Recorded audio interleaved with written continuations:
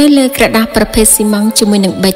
ទឹកភ្នែកខ្ញុំចាប់ស្រែលើក្រដាសរួចជាស្រេចទៅហើយបញ្ហាដែលលំបាកបំផុតនាពេលនោះតើត្រូវប្រាប់រ៉ានីថាខ្ញុំនៅទីណាព្រោះគ្មានអ្វីច្បាស់ទេសម្រាប់ជីវិតនាពេលនោះនៅទីបំផុតខ្ញុំប្រើពាក្យថាមកដល់រ៉ានីប្រពន្ធដ៏កំសត់របស់បងនៅពេលដែលអូនអានលិខិតនេះរូបបងនៅសែនឆ្ងាយរហូតដល់រូបបងមិនដឹងថាខ្លួនឯងនៅកន្លែងណាផងទេអពាហ៍ពិពាហ៍ក្នុងគ្រាកលយុគបាននិយាយពីជីវិតប្តីប្រពន្ធពីជារឿងធម្មតាខ្លាំងណាស់សម្រាប់ជីវិតមនុស្សទូទៅតែសម្រាប់ខ្ញុំនិងភរិយាវាជារឿងមិនធម្មតាពេលខ្លះខ្ញុំគិតថាចម្លែករហូតចាត់ទុកថាទេវតាផ្សំគុំឬគូព្រេងទៀតផងខ្ញុំគួរចាប់ផ្ដើមពីចំណុចថាតើខ្ញុំនិងភរិយាស្គាល់គ្នានិងជួបគ្នាដោយរបៀបណាគ្រូទូទាយតែងទូទាយឲ្យខ្ញុំថាគូព្រេងរបស់ខ្ញុំនៅក្រោមខ្សែទឹកហូរ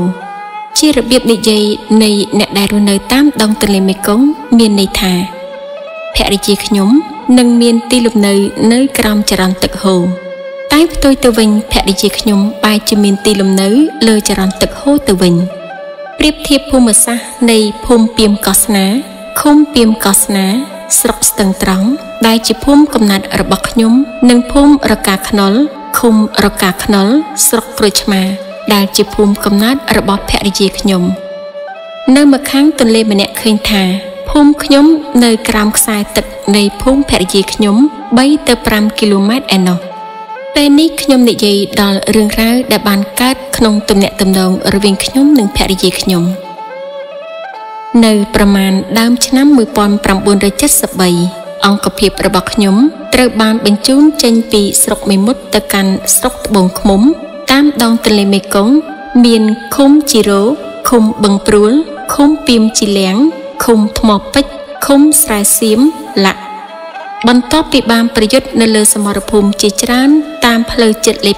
7ក្នុងចន្លោះស្រុកស្នួលខេត្តក្រចេះមកស្រុកមេមត់និងស្រុកពញាក្រែកខេត្តកំពង់ចាមដែលពួកខ្ញុំប្រយុទ្ធភាគច្រើនជាមួយកងទ័ពឈ្លានពានវៀតណាមខាងត្បូងនិងពេលខ្លះជាមួយកងទ័ពអាមេរិកនិងវៀតណាមខាងត្បូងសំខាន់ក្នុងឆ្នាំ1970ដល់ចុងឆ្នាំ1971ពេលនោះខ្ញុំទើបអាយុបាន21ឆ្នាំឯភរិយាខ្ញុំទើបមានអាយុ19ឆ្នាំប៉ុណ្ណោះខ្ញុំនិងភរិយារបស់ខ្ញុំមិនដែលស្គាល់គ្នាតតែសោះកុំថាឡើយមុខមាត់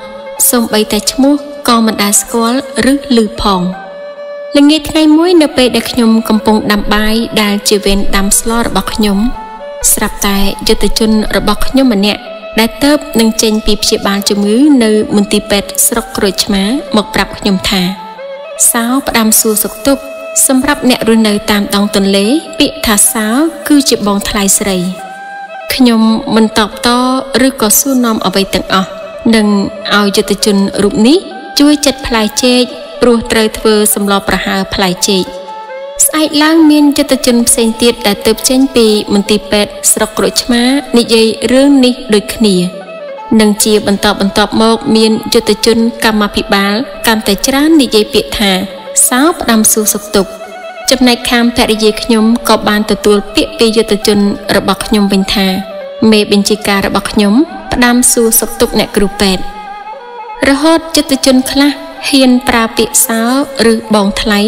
ដែលពាក្យនេះបានធ្វើឲ្យអ្នកគ្រូពេទ្យក្រមុំខឹងនឹងខ្ញុំយ៉ាងខ្លាំងនេះជាល្បែងផ្សំគុំដ៏មានគ្រោះថ្នាក់សម្រាប់វិន័យកងទ័ពនាពេលនោះប្រសិនបើយើងមិនមានការយោគយល់ពីមេបញ្ជាការរបស់យើងទេនោះជាកុសលល្អរបស់ខ្ញុំតែងតែមានមេបញ្ជាការប្រកបដោយមេត្តាធម៌ក្នុងនោះមានម្នាក់ឈ្មោះសុកសរឿនបច្ចុប្បន្នជានាយឧត្តមសេនីយ៍និងជារដ្ឋលេខាធិការក្រសួងការពារជាតិគាត់ជាមនុស្សសំខាន់ម្នាក់ដែលដឹងរឿងរ៉ាវក្នុងទំនាក់ទំនងរវាងខ្ញុំនិងភរិយាខ្ញុំឯខ្ញុំក៏ដឹងរឿងរ៉ាវរបស់គាត់ជាច្រើនដែរនៅក្នុងរឿងដែលគាត់ជាកំឡោះចាស់ចង់បានប្រពន្ធក្មេងនៅថ្ងៃទី23ខែមិនិនាឆ្នាំ1973មានការប្រយុទ្ធទ្រង់ទ្រាយធំមួយដើម្បីអបអរសាទរខួបលើកទី3នៃថ្ងៃបង្កើតរណសិរ្សរួបរวมជាតិកម្ពុជាដឹកនាំដោយសម្ដេចព្រះនរោត្តមសីហនុ ពួកយើងបានវាយបន្ទាយទន្លេបិទដែលអង្គភាពរបស់ខ្ញុំក្រោមបញ្ជារបស់បងប្រុសសុកសរឿនត្រូវវាយពីទិសខាងជើងដែលនាពេលនោះគឺជាតំបន់គល់ស្ពានគីហ្សូណាយើងចាញ់ធ្ងន់ធ្ងររហូតបាក់តបយុទ្ធជនមួយចំនួនពលិជីវិតមួយចំនួនទៀតត្រូវរបួសដែលបងប្អូនទាំងនោះត្រូវបញ្ជូនមកព្យាបាលរបួសនៅមន្ទីរពេទ្យស្រុកក្រូចឆ្មាដែលជាមន្ទីរពេទ្យកំពុងមានបញ្ហាជាមួយខ្ញុំសូមបញ្ជាក់ថាការប្រយុទ្ធយប់ថ្ងៃទី23ខែមិនិនាឆ្នាំ1973គឺជាលើកដំបូងហើយដែលខ្ញុំវាយជាមួយនឹងកងទ័ពខ្មែរគ្នាឯងតាមនយោបាយខ្មែររូបនីយកម្មសង្គ្រាមនៅកម្ពុជាបន្ទាប់ពីអាមេរិកនិងវៀតណាមខាងត្បូងដកកងទ័ពថ្មើរជើងចេញពីកម្ពុជាតែនៅតែបន្តវាយកម្ពុជាតាមកងទ័ពជើងអាកាសការប្រយុទ្ធរាប់សិបលើកមុនគឺជាការវាយជាមួយកងទ័ពឈ្លានពានអាមេរិកពិសេសគឺកងទ័ពវៀតណាមខាងត្បូងដែលបោះទ័ពតាមផ្លូវចិត្តលេខ7ម្ដុំស្អំអំពុកក្រែកលាក់នៅពេលកម្មាភិបាលយុទ្ធជនមួយចំនួនកំពុងសម្រាប់ព្យាបាលរបួសនិងជំងឺនៅក្នុងមន្ទីរពេទ្យស្រុកក្រូចឆ្មាក្នុងឋានៈជាមេបញ្ជាការរបស់ពួកគេខ្ញុំត្រូវទៅសួរសុខទុក្ខពួកគេពេលចូលទៅដល់មន្ទីរពេទ្យដែលនៅជាប់នឹងមាត់ទន្លេមេគង្គខ្ញុំដើរសួរសុខទុក្ខយុទ្ធមិត្តដែលសម្រាប់នៅមន្ទីរពេទ្យទាំងអស់ដោយមាននំអន្សមចេកចែកជូនពីម្នាក់ស្មើគ្នាដោយគ្មានការរើសអើងពីអង្គភាពចុងក្រោយទៅខ្ញុំទៅសួរសុខទុក្ខសម្លាញ់ខ្ញុំម្នាក់ដែលរបួសជើងទាំងសងខាងដែលខ្ញុំបានអូសផងលីផងយកចេញពីសមរភូមិនាព្រឹកថ្ងៃទី23ខែមិនិនាឆ្នាំ1973សម្លាញ់ម្នាក់នេះកំសត់កម្រជាមួយគ្នាតាំងពីសមរភូមិទី1វាយតបអាមេរិកនិងវៀតណាមខាងត្បូងនៅស្រុកស្នួលខេត្តក្រចេះថ្ងៃទី1ខែឧសភាឆ្នាំ1970ដែលជាថ្ងៃដំបូងនៃការចូលមកកាន់កាប់ផ្លូវចិត្តលេខ7ពីសំណាក់កងទ័ពឈ្លានពានគាត់គឺជាមនុស្សកំប្លែងស្ងួតសម្លាញ់ខ្ញុំមិនត្អូញត្អែជាមួយមុខរបួសគាត់ទេគាត់បែរជានិយាយមកកាន់ខ្ញុំថាបូណាល់ហ៊ុនបូណាល់គឺជាឈ្មោះដើមរបស់ខ្ញុំនិងហៅក្រៅថាសែនពេលនោះខ្លះហៅសែនខ្លះហៅបូណាល់គ្រូពេទ្យរ៉ានីពិតជាស្អាតបើឯងមិនត្រូវការទេទុកឲ្យអញដណ្ដឹងយកតែប្រហែលជាទៅមិនរួចទេបើអញខ្មៅយ៉ាងនេះដោយក្អែកពំពងមន់ហើយព្រោះរ៉ានីសស្អាតណាស់ពេលឮឈ្មោះរ៉ានីខ្ញុំក៏សួរថារ៉ានីនឹងគឺជាអ្នកណាគេសម្លាញ់ខ្ញុំឆ្លើយភ្លាមថាក្រែងរ៉ានីដែលឯងស្រឡាញ់នោះអីបន្តិចទៀតគាត់មកលេងរបួសឲ្យអញហើយចាំជួបគ្នានៅនឹងហើយខ្ញុំជេរសម្លាញ់ខ្ញុំថាឈួតដោយប្រញាប់ឆ្លងទន្លេពីឃុំក្រូចឆ្មាដែលជាទីតាំងមន្ទីរពេទ្យទៅឃុំពីមកោះស្នាដើម្បីទៅសួរសុខទុក្ខឪពុកម្ដាយក្រុមគ្រួសារដែលបែកគ្នាជាង3ឆ្នាំមកហើយនោះខ្ញុំក៏ប្រញាប់ចាក់ចេញពីមន្ទីរពេទ្យដោយមិនទាន់ស្គាល់មុខរ៉ានីយ៉ាងណាផងហើយក៏មិនចង់ស្គាល់ដែរព្រោះខ្លាចមានរឿងនេះជាលើកទី1ហើយដែលខ្ញុំស្គាល់ឈ្មោះនារីម្នាក់ដែលក្រោយមកក៏បានក្លាយជាភរិយាខ្ញុំរយៈពេល40ឆ្នាំកន្លងមកនេះ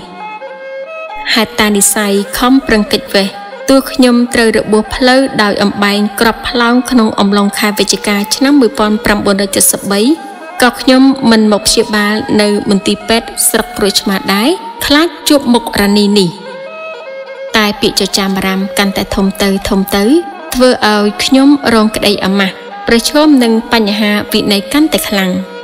ចំណែកខាងរ៉ានីវិញកាន់តែធ្ងន់ធ្ងរជាងខ្ញុំទៅទៀតព្រោះនាងជាមនុស្សស្រីបើមិនរងខាងវិន័យទេក៏មានផលប៉ះពាល់ខាងសិលធម៌ដែរមនុស្សប្រុសស្រី2នាក់ហើយសុទ្ធតែនៅកំឡោះក្រមុំដូចគ្នាមិនដែលស្គាល់គ្នាតែមានការគិតដូចគ្នាគឺខ្ញុំបានស្នើសុំមេបញ្ជាការរបស់ខ្ញុំបងសុកសរឿនដើម្បីទៅជួបដោះស្រាយផ្ទាល់នៅស្រុកក្រូចឆ្មាប្រហែល2ថ្ងៃក្រោយរ៉ានីក៏បានផ្ដាំតាមអ្នកទទួលខុសត្រូវពេទ្យនៅសមរភូមិឲ្យខ្ញុំប្រញាប់ទៅកាន់ស្រុកក្រូចឆ្មាដើម្បីដោះស្រាយការយល់ច្រឡំនេះខ្ញុំទទួលបានព័ត៌មានពេលព្រឹកពេលរសៀលខ្ញុំជួបបងសុកសរឿនមេបញ្ជាការរបស់ខ្ញុំ ទទូចសុំគាត់ឲ្យជូនខ្ញុំទៅស្រុកក្រូចឆ្មានាពេលល្ងាចនោះតែម្ដងដោយយល់ចិត្តនីតិហ៊ានថ្នាក់ក្រោមដែលជួយគាត់យ៉ាងច្រើនលើការងារហើយប្រហែលជាគាត់កំពុងតែស្វែងយល់ចិត្តនឹងសាច់ញាតិនារីម្នាក់ដែលគាត់ស្រឡាញ់ផងដែរនោះបងសុកសរឿនក៏សម្រេចចិត្តភ្លាមហើយចេញដំណើរភ្លាមដើមឡើយទាំងគាត់ទាំងខ្ញុំគិតថានឹងត្រឡប់មកវិញទាំងយប់ពួកយើងចេញដំណើរម៉ោងប្រហែល 7:03 ល្ងាចពីឃុំបឹងព្រួលស្រុកពីមជីលៀងទៅឃុំក្រូចឆ្មាស្រុកក្រូចឆ្មាដោយម៉ូតូ Honda CL 90សូមបញ្ជាក់ថាក្រោយឆ្នាំ 1970 តំបន់រំដោះនាខេត្តកំពង់ចាមត្រើយខាងកើតទន្លេមេគង្គគឺជាផ្នែកមួយនៃភូមិភាគបូព៌ាទិស 203 តំបន់ដែលខ្ញុំរស់នៅគឺតំបន់ 21 ដែលនៅខាងជើងផ្លូវជាតិលេខ 7 រីឯខាងត្បូងផ្លូវជាតិលេខ 7 គឺជាតំបន់ 20 ខេត្តកំពង់ចាមត្រើយខាងលិចជាភូមិភាគ 304 ដោយយកទន្លេមេគង្គជាព្រំប្រទល់រវាងភូមិភាគទាំងពីរ 203 និង 304 សម្រាប់តំបន់ 21 បានបង្កើតស្រុកពីរបន្ថែមគឺស្រុកទឹកជ្រៅ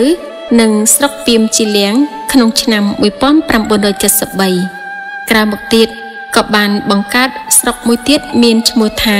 ស្រុកត្រមូងឃុំបឹងព្រួលដែលខ្ញុំចេញដំណើរទៅកាន់ស្រុកក្រូចឆ្មាស្ថិតក្នុងស្រុកពីមជីលៀងដែលត្រូវធ្វើដំណើរប្រមាណ 2 ម៉ោងទើបដល់មន្ទីរពេទ្យដែលមានទីតាំងនៅឃុំក្រូចឆ្មាដែលពួកយើងទៅដល់ទីនោះមុនម៉ោង 5 ល្ងាចភ្នែកខ្ញុំប្រឹងរកមើលតើនារីមួយណាទៅឈ្មោះរ៉ានីប៉ុន្តែមិនឃើញសោះប្រហែលកន្លះម៉ោងក្រោយមកទើបថ្នាក់ដឹកនាំមន្ទីរពេទ្យនិងសង្គមកិច្ចស្រុកបានអញ្ជើញយើងហូបបាយខ្ញុំអត់ស្គាល់គ្រូពេទ្យជានារី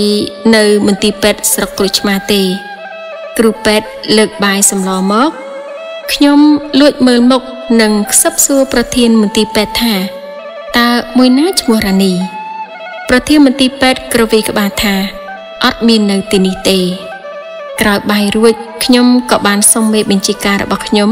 ទៅសួរសុខទុក្ខបងជីដូនមួយរបស់ខ្ញុំដែលនៅមិនឆ្ងាយពីមន្ទីរពេទ្យម៉ោងប្រមាណ 7 យប់ខ្ញុំបានត្រឡប់មកវិញខ្ញុំឡើងទៅលើផ្ទះឃើញនារីម្នាក់កំពុងតែអង្គុយមុខចង្គៀងប្រេងកាត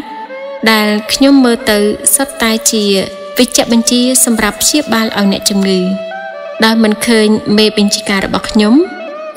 ក៏សួរទៅកាន់នារីនោះថាបងស្រីតើមេបញ្ជាការរបស់ខ្ញុំគាត់ទៅណាហើយចម្លើយរបស់សុភាពនារីរូបនេះតបមកវិញថាគាត់ទៅមាត់ទន្លេហើយមិនអស់ចិត្តខ្ញុំក៏សួរគាត់មួយសំណួរទៀតថាតើនារីឈ្មោះរ៉ានីពេលនេះនៅឯណាចម្លើយតបដោយសុភាពថារ៉ានីទៅដងទឹកបាត់ហើយខ្ញុំក៏ចុះមកក្រោមផ្ទះវិញក្នុងបំណងដើរទៅរកមេបញ្ជាការរបស់ខ្ញុំលុះចុះមកដល់ក្រោមខ្ញុំបានជួបជាមួយគ្រូពេទ្យម្នាក់ដែលធ្លាប់ស្គាល់គ្នាពេលដែលគាត់ទៅប្រចាំការនៅសមរភូមិខ្ញុំក៏សួរគាត់ថានារីឈ្មោះរ៉ានីពេលនេះនៅឯណាបងប្រុសគ្រូពេទ្យដែលមានអាយុច្រើនជាងខ្ញុំប្រហែល10ឆ្នាំឆ្លើយតបថានារីដែលសែនឯងសួរលើផ្ទះអំបញ្ញមិញនោះហើយជារ៉ានីបន្ទាប់ពីដឹងថានារីដែលធ្លាប់មានបញ្ហាជាមួយខ្ញុំជាយូរមកហើយហ៊ានភូតខ្ញុំនៅពេលនេះទៀតគឺធ្វើឲ្យខ្ញុំកាន់តែខឹងពេលនេះរឿងចាស់រឿងថ្មីត្រូវតែទូទាត់បញ្ជីនៅយប់នេះតាមពិតខ្ញុំមើលមុខរ៉ានីអត់ច្បាស់ទេដោយមើលពីក្រោយព្រោះរ៉ានីកំពុងសរសេរដោយពន្លឺចង្គៀងប្រេងកាតម៉ោង 8 យប់ការប្រជុំដោះស្រាយបានមកដល់ភាគីខាងស្រីមានប្រធាននិងអនុប្រធានមន្ទីរពេទ្យស្រុកសម័យខ្លួនខាងស្រីគឺរ៉ានីនិងមិត្តស្រីរបស់គាត់ម្នាក់ទៀតដែលជាគ្រូពេទ្យក្រមុំដូចគ្នាភាគីខាងខ្ញុំមានមេបញ្ជាការខ្ញុំនិងរូបខ្ញុំជាសម័យខ្លួនមន្ទីរពេទ្យបានក្រាលកន្ទេលក្រហម2និងចង្គៀងប្រេងកាត2ដែលយើងអង្គុយទល់មុខគ្នាខ្ញុំអង្គុយបាត់ជើងមេបញ្ជាការខ្ញុំអង្គុយពេនភ្នែននៅពេលអង្គុយរួចហើយយុវនារី2នាក់បានមកដល់ហើយអង្គុយបាត់ជើងពេលនោះខ្ញុំចាំមិនច្បាស់ថាមួយណាជារ៉ានីក្នុងចំណោមយុវនារី2នាក់ពីព្រោះខ្ញុំសួរពីក្បាលប្រលប់ ខ្ញុំមិនបានឃើញមុខគេច្បាស់ទេបន្តិចក្រោយមកទើបខ្ញុំបានស្គាល់រ៉ានីច្បាស់ពេលនោះអារម្មណ៍របស់ខ្ញុំក៏ចាប់ចិត្តស្រឡាញ់គេភ្លាមខ្ញុំមានការសោកស្ដាយហើយគិតក្នុងចិត្តថាប្រសិនបើដឹងថានាងស្អាតយ៉ាងនេះមិនចាំបាច់មកដោះស្រាយធ្វើអីសូមស្ដីដណ្ដឹងយកធ្វើជាប្រពន្ធតែម្ដងល្អជាងខ្ញុំស្ដាយដែលធ្លាប់ជេរស្ដីឲ្យយុទ្ធជនដែលជួយផ្សំគុំខ្ញុំជាមួយរ៉ានីលើសពីនេះខ្ញុំក៏ធ្លាប់លួចជេររ៉ានីដែរពិសេសគឺក្រៅពេលប្រជុំម្ដងដែលថ្នាក់លើនិយាយបញ្ឆិតបញ្ឈៀងរឿងសិលធម៌ដែលធ្វើឲ្យខ្ញុំឈឺចិត្តឃើញភ្លាមស្រឡាញ់ភ្លាមរឿងនេះគឺមិនធ្លាប់មានសោះក្នុងជីវិតកំឡោះរបស់ខ្ញុំតើត្រូវស្រែកស្រង់សភាពការបែបណាផែនការពីក្បាលប្រលប់ចង់ទូទាត់បញ្ជីទាំងចាស់ទាំងថ្មីត្រូវបានជំនួសដោយពាក្យសុំទោសជំនួសយុទ្ធជននិងប្អូនស្រីខ្ញុំ2នាក់ដែលធ្លាប់បានហៅរ៉ានីថាជាបងថ្លៃដែលធ្វើឲ្យរ៉ានីខូចឈ្មោះដោយពុំមានចំណងស្នេហ៍ជាមួយនារីណានៅឡើយខ្ញុំគិតក្នុងចិត្តថាត្រូវតែយករ៉ានីមកធ្វើជាភរិយាឲ្យបានអ្វីដែលជាក្តីបារម្ភរបស់ខ្ញុំតើរ៉ានីស្រឡាញ់ខ្ញុំព្រមទទួលយកខ្ញុំជាស្វាមីឬទេនិងថាតើរ៉ានីមានបរិះណាក្នុងចិត្តនាងហើយឬនៅនៅយប់នោះខ្ញុំក៏ខ្លាចជាមនុស្សដែលចេះនិយាយភូតដោយប្រាប់មេបញ្ជាការខ្ញុំថាម៉ូតូយើងម៉ាស៊ីនដើរមិនស្រួលអាគុយក៏មិនសូវកាន់ភ្លើងធ្វើដំណើរទាំងយប់អាចនឹងខូចតាមផ្លូវកប់ជួនពេលនោះម៉ោង7:10យប់ទៅហើយមេបញ្ជាការខ្ញុំក៏យល់ព្រមដោយសូមប្រធានមន្ទីរពេទ្យសម្រាប់មួយយប់មន្ទីរពេទ្យក៏រៀបចំភ្លាមឲ្យយើងទាំងពីរនាក់សម្រាប់នៅលើផ្ទះដែលយើងប្រជុំដោះស្រាយនោះតែម្ដងមិននឹកស្មានដល់ថាផ្ទះដែលយើងសម្រាប់នោះជាផ្ទះដែលរ៉ានីនិងមិត្តនារីរបស់គាត់សម្រាប់នឹងធ្វើការនៅក្នុងផ្ទះនោះដែររឿងហួសពីនោះគឺរ៉ានីបានយកភួយ2មកឲ្យមេបញ្ជាការខ្ញុំមេបញ្ជាការខ្ញុំយកភួយមួយពណ៌ផ្កាឈូកហើយប្រគល់ឲ្យខ្ញុំភួយពណ៌ខៀវក្រោយរៀបការទើបដឹងថាភួយដែលខ្ញុំដណ្ដប់ជាមួយភរិយាខ្ញុំពេលនោះយើងបានដណ្ដប់ភួយគ្រូពេទ្យក្រមុំហើយក៏ទុកឲ្យពួកគាត់ដណ្ដប់មុងតើនេះគឺជាការរៀបចំរបស់ទេវតាឬ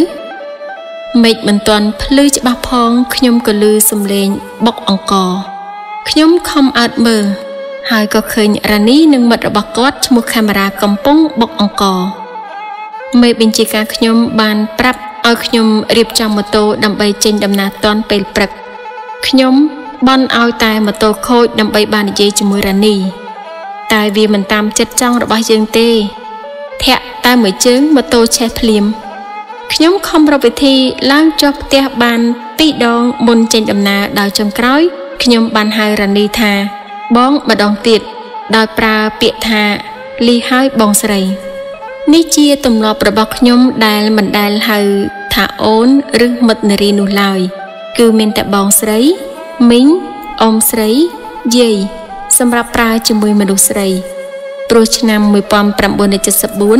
ខ្ញុំទើបមានអាយុ22ឆ្នាំនៅឡើយខ្ញុំសូមបញ្ជាក់ថាពេលវេលានៃការដោះស្រាយនេះប្រព្រឹត្តឡើងនៅដើមខែមិនិនាឆ្នាំ1974ការដែលខ្ញុំស្រឡាញ់រ៉ានីគឺជារឿងពិតហើយការដែលរ៉ានីស្រឡាញ់ខ្ញុំឬអត់ជាបញ្ហាដែលត្រូវរកវិធីដោះស្រាយក្តីស្រឡាញ់ទៅលើនារីម្នាក់កើតមានជាលើកដំបូងសម្រាប់ជីវិតខ្ញុំទោះជាយ៉ាងណាខ្ញុំក៏មិនភ្លេចពីទូនាទីនិងភារកិច្ចខ្ញុំដែរថ្ងៃទី13ខែមេសាឆ្នាំ1974ជាថ្ងៃចូលឆ្នាំខ្មែរខ្ញុំបានឆ្លៀតពេលទៅលេងស្រុកក្រូចឆ្មាក្នុងបំណងទៅរករ៉ានីដោយយកលេសថាទៅសួរសុខទុក្ខយុទ្ធជនដែលកំពុងព្យាបាលជំងឺនៅមន្ទីរពេទ្យលុះទៅដល់មន្ទីរពេទ្យមិនបានឃើញរ៉ានីទេហើយក៏មិនហ៊ានសួររកថែមទៀតផងខ្ញុំជិះម៉ូតូចេញពីមន្ទីរពេទ្យទាំងអស់សង្ឃឹមយើងត្រូវបន្តដំណើរទៅកាន់ឃុំរកាខ្នុលដើម្បីនាំមិត្តខ្ញុំម្នាក់ទៅសួរសុខទុក្ខឪពុកម្ដាយដែលជាស្រុកកំណើតរបស់គាត់នៅពេលដែលខ្ញុំកំពុងធ្វើដំណើរបានប្រហែល2គីឡូម៉ែត្រក៏ជួបរ៉ានីកំពុងជិះកង់ម្នាក់ឯងតាមផ្លូវខ្ញុំក៏ឈប់ម៉ូតូរ៉ានីក៏ឈប់កង់យើងសួរសុខទុក្ខគ្នាដោយពាក្យគួរសមប្រហែល3នាទីប៉ុណ្ណោះហើយក៏លាគ្នាធ្វើ ធ្វើដំណើរទៅតាមផ្លូវរៀងខ្លួនទាំងខ្ញុំទាំងរ៉ានីគឺមិនបានបង្ហាញកាយវិការណាមួយខុសពីការធ្លាប់ជួបស្គាល់គ្នាពីមុននោះទេនៅខែសីហាឆ្នាំ1974ខ្ញុំត្រូវស្វែងយល់ឲ្យបានទាំងពីរគឺទាំងខាងថ្នាក់ដឹកនាំរបស់ខ្ញុំនិងខាងរ៉ានីដោយខ្ញុំបានធ្វើសំណើសុំរៀបការជាមួយរ៉ានីចម្លើយដែលខ្ញុំទទួលបានពីមេបញ្ជាការរបស់ខ្ញុំគឺយល់ព្រមតែត្រូវរងចាំរំដោះប្រទេសពីរបបលន់នល់ឲ្យហើយសិនឯចម្លើយពីរ៉ានីគឺឆ្លើយតបតាមអ្នកនាំពាក្យគាត់ថាស្រេចលើម៉ែឪចម្លើយទាំងពីរនេះផ្ដល់កម្លាំងចិត្តយ៉ាងខ្លាំងសម្រាប់ខ្ញុំស្ត្រីខ្មែរ 98% ហើយដែលឆ្លើយថាស្រេចលើម៉ែឪឬចាស់ទុំគឺមានន័យថាយល់ព្រមហើយនៅខែតុលាឆ្នាំ1974ខ្ញុំបានជួបរ៉ានីដោយចៃដន្យបំផុតនៅផ្សារពីមជីលៀងតែជាអកុសលដោយសារមិត្តខ្ញុំម្នាក់ស្រវឹងស្រាហើយហៅរ៉ានីថាសោបងថ្លៃរ៉ានីមិនខឹងទេតែធ្វើដូចមិនឮតែសម្រាប់ខ្ញុំគឺខ្ញុំខ្មាស់រ៉ានីដូចនេះខ្ញុំត្រូវយកកង់ជិះដប់មិត្តរបស់ខ្ញុំម្នាក់ចេញទៅផ្ទះមួយទៀតគឺចម្ងាយប្រហែល500ម៉ែត្រពីផ្សារទាំងកណ្ដាលភ្លៀងធ្លាក់ទុកមិត្តខ្ញុំរួចហើយខ្ញុំក៏ជិះកង់កាត់ភ្លៀងមករករ៉ានីវិញតែគួរឲ្យហួសចិត្តរថយន្តដឹកក្រុមគ្រូពេទ្យបានចេញទៅបាត់អស់ហើយចាប់តាំងពីពេលនោះមករហូតខ្ញុំធ្លាក់ខ្លួនពិការខ្ញុំមិនដែលបានជួបរ៉ានីទៀតទេទោះបីមានឱកាសក៏ដោយនៅថ្ងៃទី1ខែមករាឆ្នាំ1975ខ្ញុំក៏ត្រូវរបួសស្មាដែលជារបួសលើកទី4របស់ខ្ញុំពេលនោះខ្ញុំគិតថានឹងបានរ៉ានីមើលថែព្យាបាលរបួសឲ្យខ្ញុំតែផ្ទុយទៅវិញមន្ទីរពេទ្យសមរភូមិមុខបានរៀបចំវះយកអំបែងគ្រាប់ចេញនិងបន្តព្យាបាលនៅមន្ទីរពេទ្យដែលមានទីតាំងនៅឃុំបឹងព្រួលស្រុកពីមជីលៀង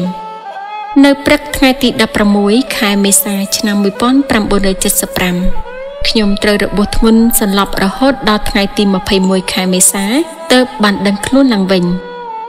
នៅពេលដឹងខ្លួនភ្នែកឆ្វេងរបស់ខ្ញុំបានខ្វាក់បាត់ទៅហើយ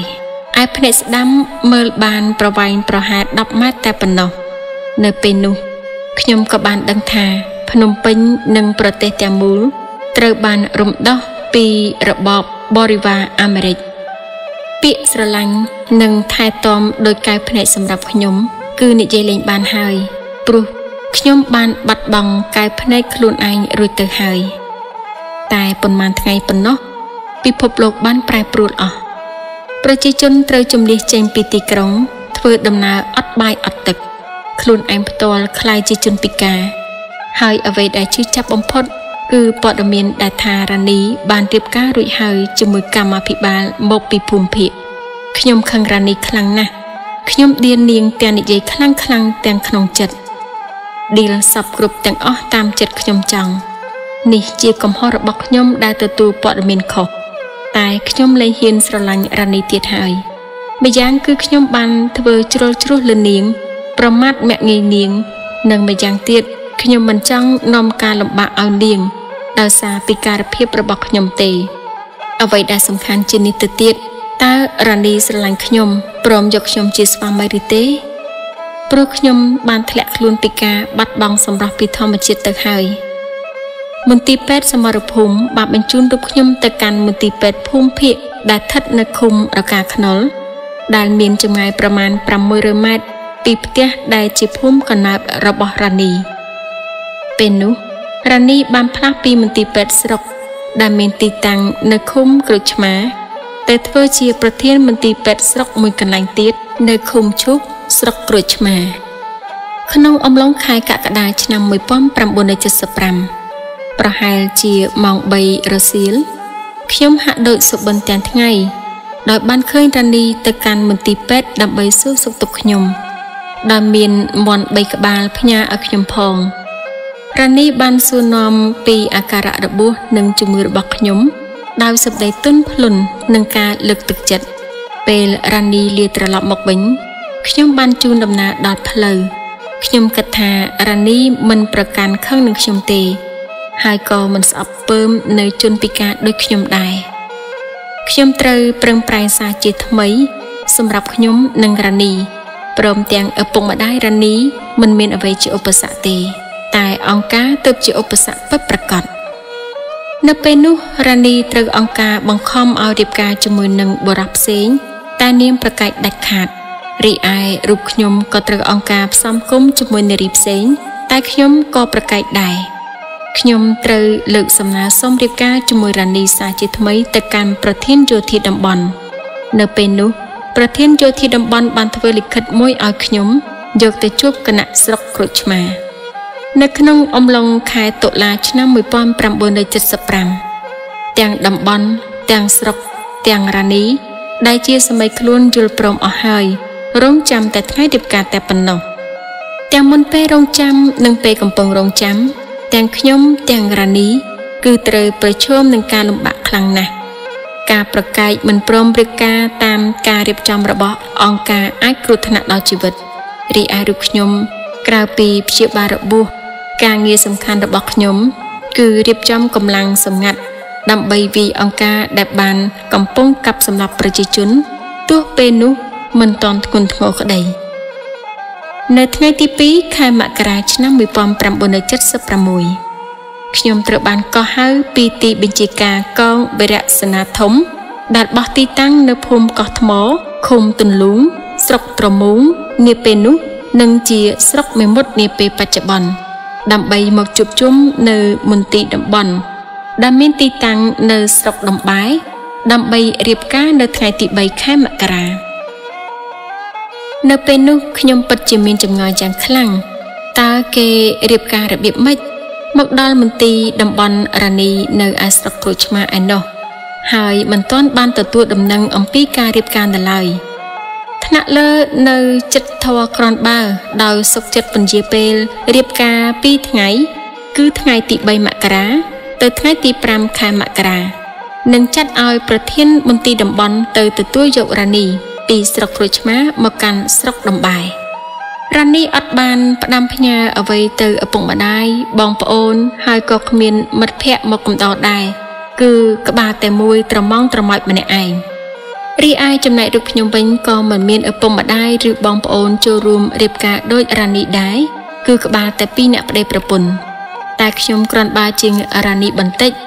ដែលមានមិត្តរួមអាវុធត្រូវបានគណៈតំបន់អញ្ជើញឲ្យមកចូលរួមជាភ្ញៀវរ៉ានីបានមកដល់ស្រុកដំបែនាល្ងាចថ្ងៃទី3ខែមករានៅថ្ងៃទី4ខែមករាខ្ញុំប្រញាប់ទៅជួបរ៉ានីនៅពេលនោះរ៉ានីកំពុងស្ថិតនៅជុំគ្នាជាមួយនឹងនារី12នាក់ផ្សេងទៀតនិងយុទ្ធជនពិការ12នាក់ដែរពេលនោះហើយទើបខ្ញុំដឹងថាការរៀបការត្រូវធ្វើជាមួយគ្នាជាក្រុមក្នុងពេលតែមួយគឺមានចំនួន13គូចំពោះគូខ្ញុំគឺមានលេខរៀងទី13នៅល្ងាចថ្ងៃទី4ខែមករាឆ្នាំ1976ខ្ញុំត្រូវចេញដំណើររួមគ្នាទាំងហ្វូងពីមន្ទីរតំបន់នៅស្រុកដំបែមកកាន់ភូមិច្រាបនៃស្រុកត្បូងឃ្មុំដែលជាកន្លែងត្រូវរៀបការនៅថ្ងៃទី5ខែមករាឆ្នាំ1976ត្រូវនឹងថ្ងៃច័ន្ទ4កើតខែបុស្សឆ្នាំរោងអត្តស័កពុទ្ធសករាជ2519គឺជាថ្ងៃដែលខ្ញុំនិងភរិយារបស់ខ្ញុំបានរៀបការជាមួយបងប្អូន12គូផ្សេងទៀតដែលមានខ្ញុំនិងភរិយាខ្ញុំជាគូទី13នៅម៉ោងប្រមាណ8ព្រឹកពិធីបានចាប់ផ្ដើមជាមួយគណៈអធិបតីមួយរូបនិងគណៈចាត់តាំងមួយរូបឯកូនក្រមុំមាន13រូបអង្គុយនៅកៅអីជួរមុខនិងកូនកំលោះ13រូបអង្គុយនៅពីក្រោយកូនក្រមុំដែលជាគូរបស់ខ្លួនសូមកុំច្រឡំកៅអីដែលយើងអង្គុយមិនមែនជាកៅអីធម្មតាទេតែជាកៅអីក្មេងរៀនដែលយកមកតម្រៀបឲ្យកូនកំលោះកូនក្រមុំអង្គុយក្នុងពេលរៀបការជាការចាប់ផ្ដើមគណៈចាត់តាំងបានឲ្យមនុស្សម្នាក់អានប្រវត្តិរូបខាងស្រី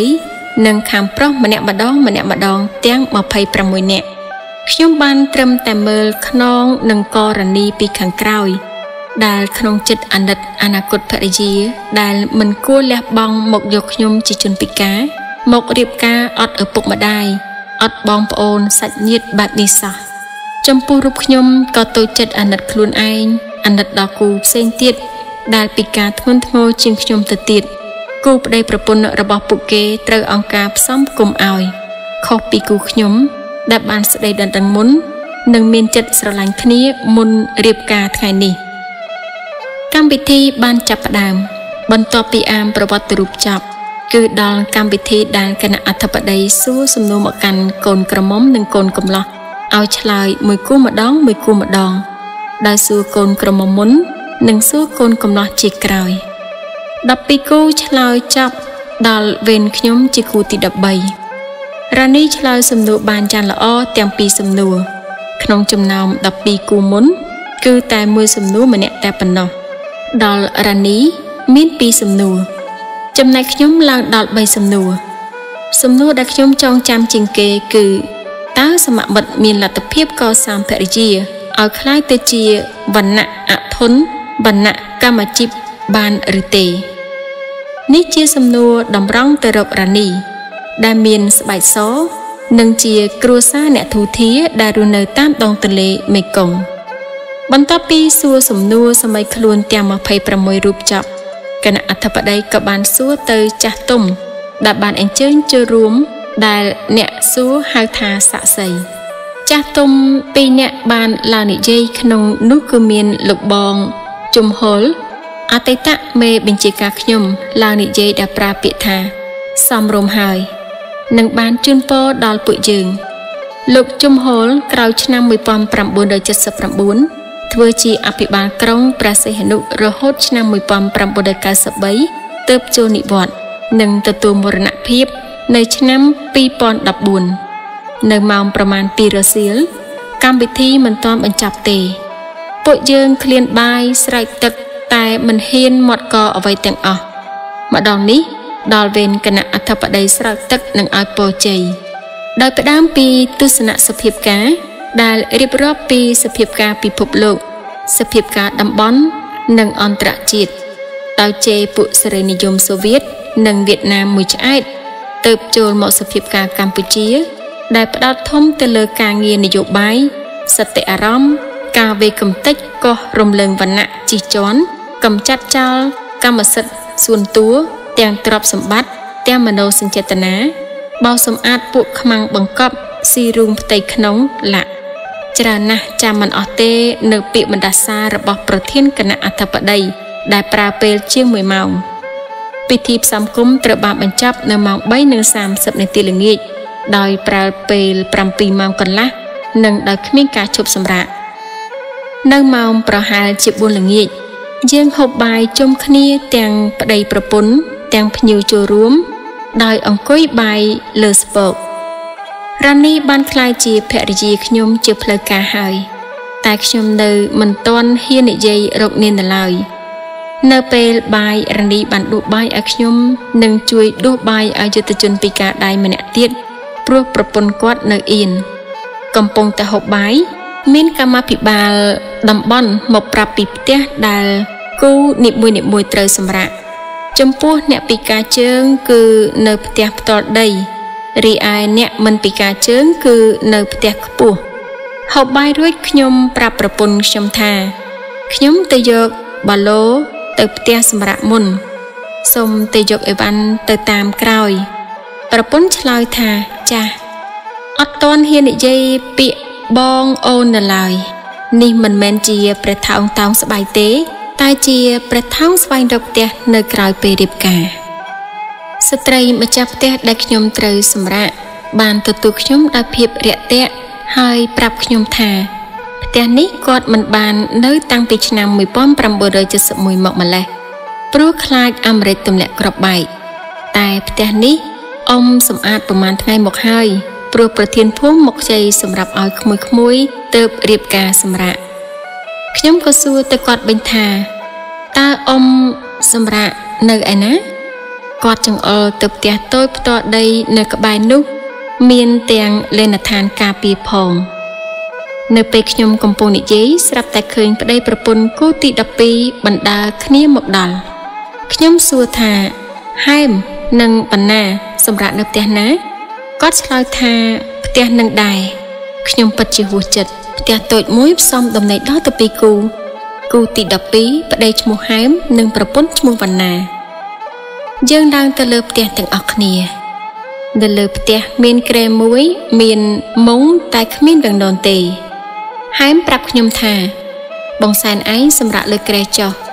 ឯខ្ញុំចងវាំងនននៅក្បែរទ្វារខ្ញុំក៏សួរគាត់វិញថាបានវាំងននមកពីណាហែមឆ្លើយថាអង្គការចែកឲ្យតាំងពីនៅមន្ទីរតំបន់ចុះបងឯងអត់ទាន់បានទទួលទេឬអីខ្ញុំក្រវីក្បាលនិងឆ្លើយថាអត់ទេហែមក៏ជួយប្រាប់ទៅអ្នកទទួលខុសត្រូវដើម្បីសុំវាំងននឲ្យខ្ញុំរងចាំប្រពន្ធខ្ញុំតែមិនឃើញមកសោះនាងនៅជាប់និយាយលេងជាមួយម្ចាស់ផ្ទះដែលនាងសម្រាកកាលពីយប់មិញខ្ញុំងូតទឹកមុននិងបានរៀបចំកន្លែងសម្រាកឲ្យហើយពេលនេះខ្ញុំបានដោះសម្លៀកបំពាក់ពណ៌ខ្មៅស្លៀកឯកសណ្ឋានកងទ័ពវិញហើយសូមបញ្ជាក់ថាពេលស្ថិតនៅក្នុងពិធីគេតម្រូវឲ្យកូនកំឡោះស្លៀកខោខ្មៅពាក់អាវខ្មៅដៃវែងរីឯកូនក្រមុំស្លៀកសំពត់ខ្មៅនិងពាក់អាវខ្មៅដៃវែងគឺមិនអនុញ្ញាតឲ្យស្លៀកពាក់ខុសពីនេះឡើយភរិយាខ្ញុំនិងរូបខ្ញុំមិនបានទទួលអ្វីផ្សេងក្រៅពីរបស់របរផ្ទាល់ខ្លួនដែលធ្លាប់មាននោះទេក្រោយពីបានរៀបការរួចហើយអ្វីដែលខ្ញុំទទួលបានគឺរូបរ៉ានីនិងអ្វីដែលរ៉ានីបានទទួលគឺរូបខ្ញុំយើងមិនចង់បានអ្វីខុសពីនេះឡើយក្បាលប្រលប់ខ្ញុំឃើញរ៉ានីអោបបាឡូមកដល់ខ្ញុំក៏ទៅទទួលយកបាឡូពីនាងឡើងទៅលើផ្ទះរ៉ានីបានសួរខ្ញុំថាបងមានក្រមាទេខ្ញុំសូមខ្ចីផ្លាស់មួយទឹកខ្ញុំថាមានក្រមាខ្ញុំទៅទឹកស្រាប់ខ្ញុំក៏ដើរទៅយកក្រមាឲ្យប្រពន្ធជាទីស្រឡាញ់របស់ខ្ញុំដែលទើបហៅខ្ញុំថាបងដែលពាក្យនេះខ្ញុំរងចាំជាយូរមកហើយអំពើរបស់អង្គការថ្ងៃនេះក៏ជាផ្នែកដ៏សំខាន់មួយទៀតជំរុញលើកទឹកចិត្តឲ្យខ្ញុំតស៊ូដើម្បីផ្ដួលរលំរបបអត់ប្រពៃណីនិងគ្មានសាសនានេះ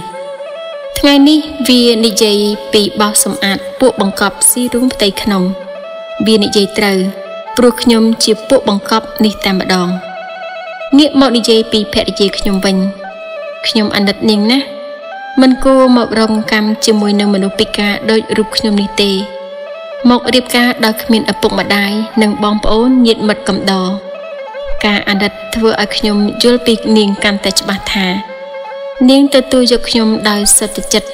មិនប្រកាន់រើសអើងចំពោះជនពិការឡើយឆ្លងផុតរាត្រីផ្សំដំណេក5មករាឆ្នាំ1976លុះព្រឹកឡើងមន្ទីរយោធាតំបន់បានយករ៉ឺម៉កម៉ូតូមកដឹកពួកយើងទៅអង្គភាពវិញយើងអត់បានទទួលទានអ្វីទាំងអស់ក៏នាំគ្នាចេញដំណើរទៅអ្នករួមដំណើរមានប្តីប្រពន្ធខ្ញុំ2នាក់គូទី12ហែមហើយនិងវណ្ណា2នាក់ជំនួយការសេនាធិការយោធាតំបន់ឈ្មោះសុជាតិម្នាក់និងអ្នកជិះម៉ូតូជាប្រធានមន្ទីរយោធាតំបន់ឈ្មោះស៊ីថាចេញពីភូមិច្រាបមិនបានប៉ុន្មានផងម៉ូតូក៏វាបែកកង់ពួកយើងប្រឹងរុញទាំងម៉ូតូទាំងរ៉ឺម៉កមកប៉ះកង់នៅផ្សារសួងទម្រាំរកកន្លែងប៉ះកង់បាននិងប៉ះកង់រួចគឺម៉ោងប្រហែល11ថ្ងៃត្រង់ទៅហើយពួកយើងមិនខ្វល់ពីការឃ្លានទេគឺត្រូវរត់រះចេញដំណើរភ្លាមដើម្បីទៅដល់ទីបញ្ជាការយោធាតំបន់ដែលបោះទីតាំងនៅចំការដូងភូមិសំរោងឃុំដាស្រុកមេមត់ខេត្តកំពង់ចាមកំណត់ផ្លូវជាតិលេខ7កាលពីពេលនោះគឺខូចខាតស្ទើរតែទាំងអស់ទៅហើយមិនអាចធ្វើដំណើរបានលឿនទេយើងចេញពីផ្សារសួងមិនបានទាន់ដល់10គីឡូម៉ែត្រផងកង់រ៉ឺម៉កខាងឆ្វេងក៏ធ្លាយទៀតតែយើងអាចនៅសពបញ្ចូលខ្យល់ធ្វើដំណើរបានដំបូងសពមួយដងអាចធ្វើដំណើរបានប្រហែល1គីឡូម៉ែត្រជាបន្តសពបញ្ចូលខ្យល់រហូតដល់លែងចូលខ្ញុំប្រាប់ស៊ីថានិងសុជាតិដែលអ្នកទាំងពីរអ្នកគឺសុទ្ធតែជាអតីតយុទ្ធជននិងកូនសិស្សខ្ញុំលើការងារផែនទីថាទុករមាក់ផ្ញើប្រជាជននៅទីនេះស៊ីថានិងសុជាតិប្រញាប់ជិះម៉ូតូទៅចំការដូងយកកង់ម៉ូតូមកដូរ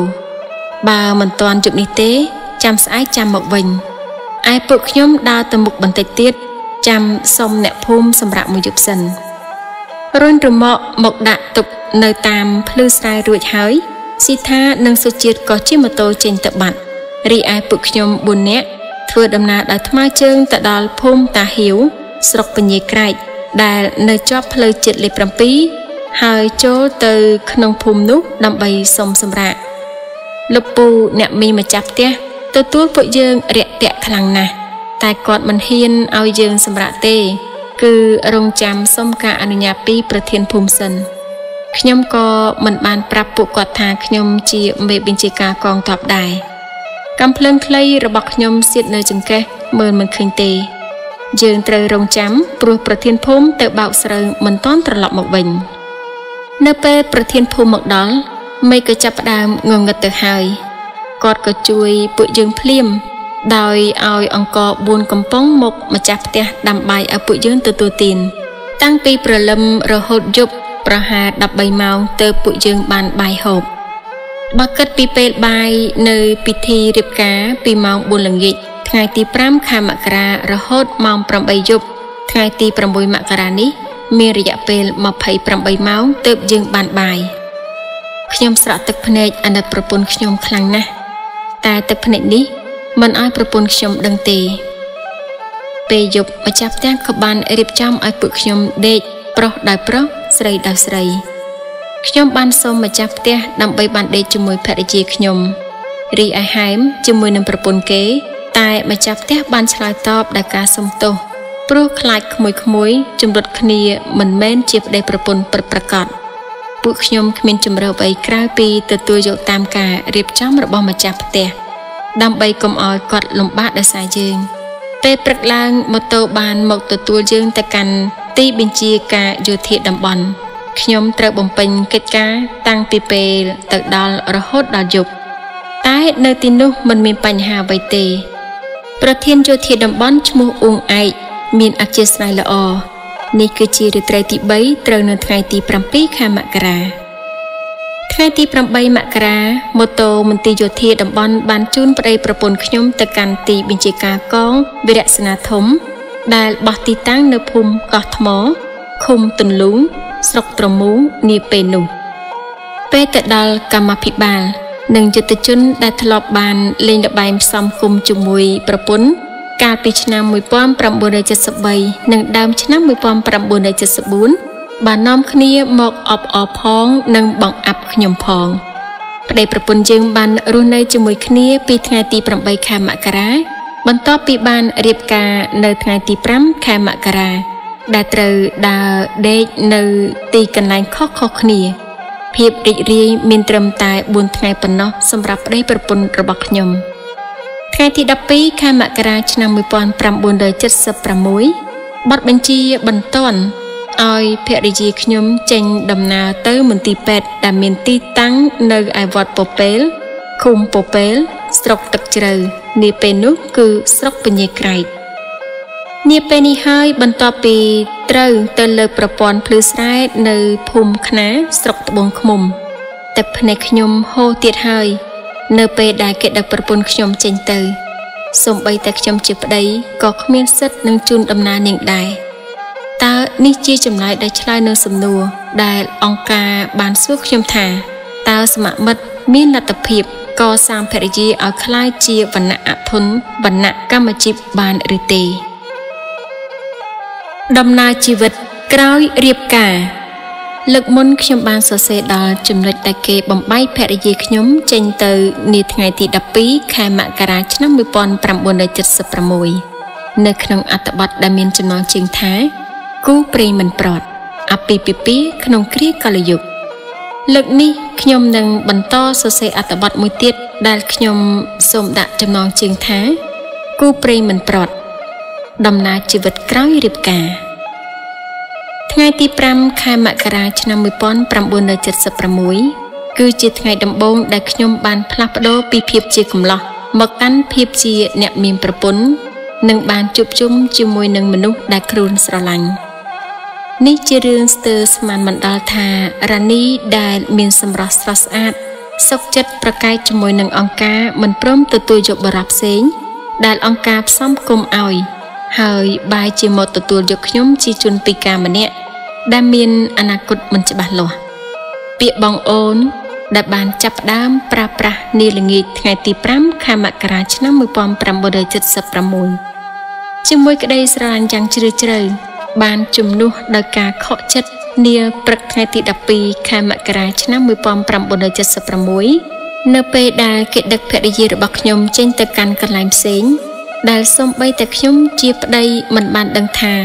គេយកភរិយារបស់ខ្ញុំទៅទីណាផងម៉ូតូមួយគ្រឿងជិះគ្នា3នាក់គឺមេបញ្ជាការជាអ្នកជិះបន្ទាប់មកកងការពារនិងចុងក្រោយគឺរ៉ានីជាភរិយាជាទីស្រឡាញ់របស់ខ្ញុំមុនឡើងម៉ូតូរ៉ានីងាកមកនិយាយជាមួយខ្ញុំថាសូមបងឧស្សាហ៍ដាក់ថ្នាំភ្នែកដោយក្តីស្រណោះខ្ញុំមិនបានឆ្លើយតបជាមួយរ៉ានីទេបានត្រឹមងក់ក្បាលជាសញ្ញាថាយល់ហើយម៉ូតូបានចាក់ចេញពីទីបញ្ជាការកងវីរៈសេនាធំដែលពេលនោះបោះទីតាំងនៅភូមិកោះថ្មឃុំទន្លូងស្រុកត្រមុំខ្ញុំខំតាមមើលប្រពន្ធរបស់ខ្ញុំរហូតមើលលេងឃើញនិងស្ដាប់សំឡេងម៉ូតូលេងលឺជាមួយការអាណិតខ្លួនអាណិតប្រពន្ធព្រមទាំងឈឺចិត្តនេះគឺជាលើកទី1ហើយដែលខ្ញុំស្គាល់រសជាតិនៃការបែកពីភរិយាដែលមុនខ្ញុំធ្លាប់តែបែកពីឪពុកម្ដាយជីដូនជីតាបងប្អូនមិត្តភក្តិឡាក់បញ្ហារបស់ខ្ញុំនៅពេលនោះគឺតើគេយកភរិយាខ្ញុំទៅធ្វើអ្វីហើយនៅទីណា3ថ្ងៃក្រោយមកទើបខ្ញុំទទួលដំណឹងថាភរិយាខ្ញុំបានទៅស្នាក់នៅមន្ទីរពេទ្យយោធាតំបន់ដែលតាំងនៅក្នុងវត្តពពែលឃុំពពែលស្រុកទឹកជ្រៅនាសម័យនោះហាក់ធូរចិត្តបន្តិចនៅពេលដែលបានទទួលព័ត៌មានពីកន្លែងដែលភរិយាស្នាក់នៅតែរឿងនេះបានជំនួសមកវិញដោយការវាយប្រហារមួយនៅក្នុងខែកុម្ភៈឆ្នាំ1976នៅពេលដែលខ្ញុំទៅរករ៉ានីនៅមន្ទីរពេទ្យកងទ័ពតែបែរជាមិនបានជួបហើយបានទទួលព័ត៌មានថារ៉ានីនៅមន្ទីរពេទ្យនេះបានតែប្រមាណថ្ងៃប៉ុណ្ណោះត្រូវអង្គការបញ្ជូនឲ្យទៅលើកប្រព័ន្ធភ្លឺស្រែនៅភូមិខ្នាឃុំស្រឡប់ស្រុកត្បូងឃ្មុំពិតជាហួសចិត្តខ្លាំងណាស់គ្រូពេទ្យឆ្មោកម្នាក់ត្រូវបានប្រគល់ការងារជាអ្នករែកដីទៅវិញខ្ញុំមិនចង់ឲ្យគេយកយល់ថារ៉ានីជាភរិយាមេបញ្ជាការកងទ័ពមួយរូបដែលបញ្ជាលើកម្លាំងទ័ពជាង 2000 នាក់នោះទេតែគេគួរតែប្រើមនុស្សឲ្យត្រូវជំនាញប៉ុន្តែអ្វីដែលអង្គការបានធ្វើចំពោះរូបខ្ញុំនិងភរិយាខ្ញុំកាន់តែលើកទឹកចិត្តខ្ញុំឲ្យខិតខំងើបឈរឡើងដើម្បីវាយរលំអង្គការមួយខែមុនពង្រត់ភរិយាខ្ញុំចេញពីរូបខ្ញុំដោយមិនប្រាប់ឲ្យដឹងថាយកទៅធ្វើអ្វីហើយនៅទីណាមួយខែក្រោយសង្ឃឹមថាមកដល់មន្ទីរពេទ្យនឹងបានជួបមុខភរិយាជាទីស្រឡាញ់ដែលខ្លួននឹករលឹកគ្រប់ដង្ហើមចេញចូលតែបែរជាមិនត្រឹមតែមិនបានជួបទេថែមទាំងទទួលបានព័ត៌មានដ៏អាក្រក់ទៅវិញតែទោះជាយ៉ាងណាខ្ញុំមិនបានបង្ហាញនូវពាក្យសម្ដីឬកាយវិការណាមួយខុសប្រក្រតីឡើយដើម្បីជៀសវាងការសង្ស័យពីពួកអង្គការដោយសារខ្ញុំធ្វើដំណើរដោយម៉ូតូខ្ញុំក៏ប្រញាប់ធ្វើដំណើរទៅកាន់ភូមិខ្នានៃស្រុកត្បូងឃ្មុំជាទីកន្លែងដែលភរិយាខ្ញុំនៅទីនោះខ្ញុំត្រូវរងចាំរ៉ានីពីម៉ោងប្រហែល4ល្ងាចរហូតដល់ព្រលប់ម៉ោងប្រហែល6ល្ងាចរ៉ានីមិនបានដឹងថាខ្ញុំមករងចាំនាងទេខ្ញុំឃើញរ៉ានីលីជាប់កាប់ដើរកាត់ភ្លឺស្រែតម្រង់មកវត្តខ្នារឿងដែលគួរឲ្យហួសចិត្តគឺនៅពេលដែលយើងបានជួបគ្នាពួកសេនាធិការតំបន់ដែលទទួលខុសត្រូវនៅទីនោះប្រាប់ឲ្យប្តីប្រពន្ធយើងសម្រាកលើកុដិលោកដែលពេលនោះគឺមានព្រះសង្ឃមួយអង្គគង់នៅក្នុងវត្តនោះនៅឡើយខ្ញុំនិងរ៉ានីបានទទួលទានបាយជាមួយគ្នាដែលពេលនោះពួកគេមានការអធិស្ឋានសម្រាប់ពួកយើងដោយសារមិត្តភ័ក្តិរបស់ខ្ញុំមួយចំនួនធ្វើការនៅទីនោះយើងបានសម្រាកក្នុងវត្តមួយយប់លុះព្រឹកឡើងដោយពិនិត្យឃើញភាពមិនសមហេតុផលក្នុងការស្នាក់នៅក្នុងវត្តខ្ញុំបានទៅសុំផ្ទះអ្នកមីងដែលត្រូវជាប្អូនស្រីមេបញ្ជាការរបស់ខ្ញុំលោកអ៊ំជំហុលដើម្បីធ្វើការសម្រាកក្រុមគ្រួសារនេះចាត់ទុកប្តីប្រពន្ធយើងដូចជាកូនឬក៏ជាសាច់ញាតិដែលទទួលយើងស្នាក់នៅ ដោយការសប្បាយរីករាយអស់រយៈពេលមួយថ្ងៃមួយយប់ស្អែកឡើងខ្ញុំត្រូវបាយពីរ៉ានីដើម្បីវិលត្រឡប់ទៅកាន់អង្គភាពវិញរីឯរ៉ានីនៅបន្តការងារនៅកន្លែងដដែលសូមបញ្ជាក់ថារ៉ានីនៅធ្វើការដែលមានគ្រូពេទ្យនារីម្នាក់ទៀតឈ្មោះតាំងលីនៅជាមួយដែលអាចជួយមើលថែទាំគ្នាបានព្រោះគ្រូពេទ្យតាំងលីធ្លាប់ជាពេទ្យសមរភូមិនិងធ្លាប់ជាបាលខ្ញុំតាំងពីឆ្នាំ1971មកម្លេះក្រោយមកតាំងលីបានរៀបការជាមួយនឹងអតីតមេបញ្ជាការកងអនុសេនាតូចចំណុះអង្គភាពក្រោមបញ្ជារបស់ខ្ញុំពួកគាត់គឺជាមនុស្សចិត្តបានពេលនេះពួកគាត់គឺជាកសិករនៅខេត្តស្ទឹងត្រែងដែលមានកូនច្រើនហើយនឹងចៅច្រើនដូចជាខ្ញុំដែរបន្ទាប់ពីបែកគ្នានាខែកុម្ភៈឆ្នាំ1976ខ្ញុំមិនដែលបានជួបរ៉ានីអស់រយៈពេល2ខែ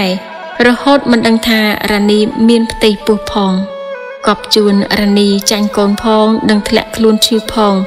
ក៏បានទៅសម្រាកព្យាបាលនៅមន្ទីរពេទ្យភូមិភាគមានឈ្មោះជាអក្សរកថាព2ដែលស្ថិតនៅវិទ្យាល័យអូររាំងឪឯខ្ញុំវិញជំងឺភ្នែកក៏បានរើឡើងវិញតម្រូវឲ្យខ្ញុំចូលទៅសម្រាកនៅមន្ទីរពេទ្យផងដែរសូមបញ្ជាក់ថាមន្ទីរពេទ្យនៅអូររាំងឪនេះហើយដែលគ្រូពេទ្យបានវះយកកែវភ្នែកឆ្វេងរបស់ខ្ញុំចេញនៅក្នុងខែកញ្ញាឆ្នាំ1975កែវភ្នែកឆ្វេងរបស់ខ្ញុំបានកប់នៅទីតាំងវិទ្យាល័យអូររាំងឪបច្ចុប្បន្ននេះពេលចូលដល់មន្ទីរពេទ្យគ្រូពេទ្យដែលធ្លាប់ព្យាបាលឲ្យខ្ញុំនិងដែលធ្លាប់រៀនពេទ្យជាមួយនឹងរ៉ានីបានប្រាប់ខ្ញុំថាប្រពន្ធរបស់ខ្ញុំកំពុងសម្រាកនៅក្នុងមន្ទីរពេទ្យនេះដែរគឺនៅអគារសម្រាប់អ្នកជំងឺជាស្ត្រីដែលមិនបងអង្គយូរខ្ញុំក៏ប្រញាប់ធ្វើដំណើរទៅជួបភរិយាជាទីស្រឡាញ់របស់ខ្ញុំរឿងដែលសប្បាយចិត្តហួសពីការបានជួបគ្នាគឺរ៉ានីបានប្រាប់ខ្ញុំថាមានផ្ទៃពោះនិងកំពុងចាញ់ខ្លាំងណាស់ខ្ញុំសប្បាយចិត្តខ្លាំងណាស់នៅពេលដែលបានឮរ៉ានីប្រាប់ថាមានកូនតែក៏មានការអាណិតប្រពន្ធដោយឃើញទឹកមុខនាងស្លេកស្លាំងកូនដំបងនេះគឺជាកំណត់កូនកំសត់ដែលកូនមួយនេះចាញ់ខ្លាំងណាស់តាំងពីថ្ងៃចាប់ផ្ទៃរហូតដល់ថ្ងៃកើតខុសពីកូន5នាក់ផ្សេងទៀតដែលនៅមានជីវិតរហូតមកដល់សប្តាហ៍ថ្ងៃខ្ញុំនៅចាំបានថាពេលដែលរ៉ានីនិងខ្ញុំសម្រាកនៅមន្ទីរពេទ្យភូមិភាគនេះគឺចំពេលចូលឆ្នាំខ្មែរនាខែមេសាឆ្នាំ1976រ៉ានីសម្រាកនៅអគារខាងផ្នែកអ្នកជំងឺស្ត្រីរីឯខ្ញុំសម្រាកនៅអគារខាងអ្នកជំងឺជាបុរសពេលថ្ងៃខ្ញុំខិតខំទៅកំដររ៉ានីមានពេលខ្លះរហូតដល់យប់តែយើងមិនដែលបានទទួលទានអាហារជាមួយគ្នាទេខ្ញុំបានចេញពីមន្ទីរពេទ្យទៅកាន់អង្គភាពវិញបន្ទាប់ពីបានព្យាបាលរយៈពេល5ថ្ងៃខ្ញុំទៅជួបរ៉ានីដែលនាងមិនអាចទាន់ចេញពីមន្ទីរពេទ្យបានខ្ញុំស្ទើរតែព្រះដើមទ្រូងនិងដើរមិនរួចនៅពេលដែលខ្ញុំប្រាប់រ៉ានីឲ្យថែទាំខ្លួនមុនពេលដែលខ្ញុំឈានជើងចេញពីអគារដែលនាងស្នាក់នៅនិងព្យាបាលខ្ញុំដើរចេញមកទាំងចិត្តស្រណោះអាឡោះអាល័យអាណិតដល់ភរិយាដែលកំពុងមានជំងឺនិងចាញ់កូននៅក្នុងផ្ទៃថែមទៀតខ្ញុំគិតក្នុងចិត្តថាពេលនេះម៉ោងនេះវាគ្រាន់តែជាការចាប់ផ្ដើមតែប៉ុណ្ណោះហើយនៅពេលខាងមុខខ្ញុំនឹងមានបញ្ហាកាន់តែធ្ងន់ធ្ងរជានេះទៅទៀតខ្ញុំមកដល់អង្គភាពបន្តការងារដោយមិនមានព័ត៌មានថាភរិយាខ្ញុំសុខទុក្ខយ៉ាងណាឬនៅទីណាទេប្រហែលពាក់កណ្ដាលខែឧសភាឆ្នាំ1976ខ្ញុំបានខិតខំទៅរកភរិយាខ្ញុំសារជាថ្មីម្ដងទៀតពេលនោះភរិយាខ្ញុំត្រូវបានផ្លាស់ឲ្យទៅធ្វើការនៅអង្គភាពលើប្រព័ន្ធភ្លឺស្រែនៅវត្តព្រៃនគរក្នុងដែលជាអតីតរាជធានីរបស់ហ្លួងព្រះស្ដេចកននៅឯស្រុកពញាក្រែកពេលនោះរ៉ានីមានផ្ទៃពោះប្រមាណជាង3ខែហើយតែអាការៈចាញ់កូននៅតែមានជាបន្តក្នុងអំឡុងខែមិថុនាឆ្នាំ1976ភរិយាខ្ញុំបានទទួលការអនុញ្ញាតឲ្យមកធ្វើការនៅមន្ទីរពេទ្យយោធាតំបន់ដែលបោះទីតាំងនៅវត្តពពែលឃុំពពែលស្រុកទឹកជ្រៅនាពេលនោះបន្ទាប់ពីបានទទួលការលុតដំអស់រយៈពេលជាង5ខែនៅមន្ទីរពេទ្យនេះរ៉ានីហាក់មានភាពងាយស្រួលជាងមុន ហើយខ្ញុំក៏ឧស្សាហ៍មានឱកាសមកលេងជាមួយនឹងភរិយាខ្ញុំដែរមានរឿងគួរឲ្យអស់សំណើចមួយដែលកើតឡើងនៅមន្ទីរពេទ្យយោធានេះ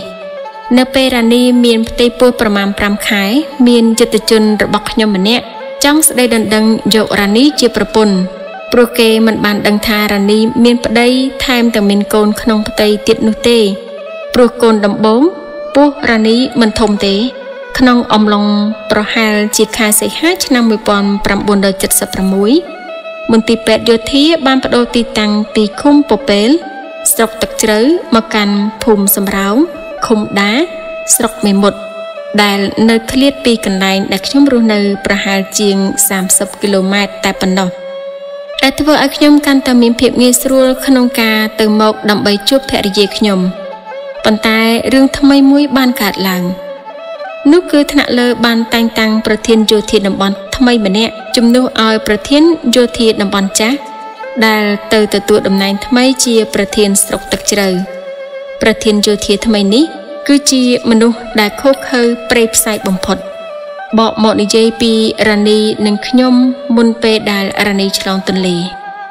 ដោយសារតែអាណិតភរិយាខ្ញុំត្រូវខិតខំទៅរកអ្វីដែលអាចរកបានដើម្បីផ្ញើឲ្យប្រពន្ធថ្ងៃមួយខ្ញុំចូលទៅលេងនៅតាមភូមិដែលខ្ញុំមានម្ដាយធរជាជនជាតិស្ទៀងគាត់ឲ្យផ្លែដូង3ផ្លែនិងខ្នុរ1ផ្លែឲ្យខ្ញុំក្រោយពីទទួលបានដូងហើយនឹងខ្នុរគឺខ្ញុំចង់ហូបតែខ្ញុំមិនហ៊ានហូបខ្លួនឯងទេខ្ញុំនឹកឃើញប្រពន្ធរបស់ខ្ញុំដែលកំពុងតែមានផ្ទៃពោះដោយមិនរងចាំយូរខ្ញុំក៏យកកង់អង្គភាពជិះនាំយកផ្លែខ្នុរហើយនឹងផ្លែដូងទៅឲ្យប្រពន្ធខ្ញុំតែជាអកុសលកង់ខូចតាមផ្លូវខ្ញុំបណ្ដាកង់កាត់តាមចំការកៅស៊ូយ៉ាងលំបាកកប់ជួនពេលនោះក៏មានរថយន្តយោធាភូមិភាគដែលដឹកស្លឹកទ្រាំងពេញឡានបើកមកខ្ញុំក៏បក់ដៃហៅសុំជិះបងប្អូនទាំងនោះគឺមានអធ្យាស្រ័យល្អក៏ជួយលើកកង់របស់ខ្ញុំដាក់នៅលើស្លឹកទ្រាំងហើយបន្តដំណើរដោយឲ្យខ្ញុំជិះពីលើស្លឹកទ្រាំងដែរមេឃងងឹតហើយរថយន្តក៏អត់មានភ្លើងទៀតធ្វើដំណើរតាមផ្លូវជាតិលេខ7បានប្រហែល3គីឡូម៉ែត្ររថយន្តភ្លុកដែលខ្ញុំត្រូវបានស្លឹកទ្រាំងសង្កត់ពីលើធ្វើឲ្យក្រិចជើងឆ្វេងពកក្បាលនិងរបួសតិចតួចនៅក្នុងដៃហើយនឹងជើងអ្វីបាត់អស់ផ្លែខ្នុរផ្លែដូងហើយនឹងកង់ក៏បែកបាក់អស់ហើយនៅសល់តែកំភ្លើងខ្លីមួយដើមសៀតនៅចង្កេះនិងមួយដើមទៀតនៅក្នុងកាបូបដែលខ្ញុំស្ពាយជាប់ខ្លួនគណៈស្រុកត្រមូងក៏បានយកម៉ូតូមកដឹកខ្ញុំទៅកាន់មន្ទីរពេទ្យដែលរ៉ានីស្នាក់នៅប្រហែលម៉ោង9យប់មិនបានផ្លែដូងនិងខ្នុរផ្ញើប្រពន្ធបែរជានាំរបួសទៅឲ្យរ៉ានីព្យាបាលទៅវិញនៅមានរឿងគួរឲ្យចងចាំមួយទៀតគឺដើម្បីត្រៀមរៀបចំឲ្យប្រពន្ធឆ្លងទន្លេខ្ញុំនិងយុទ្ធមិត្តខ្ញុំចំនួន2នាក់បានទៅរកថ្នាំបុរាណមានមើមថ្នាំចិននិងដើមឆ្កែស្រែងលាក់ជាអកុសលមេឆ្កែដែលទៅតែនឹងកើតកូនហើយបានប៉ុន្មានថ្ងៃស្ទុះចេញពីគល់ឈើធំមួយមកខាំជើងឆ្វេងខ្ញុំ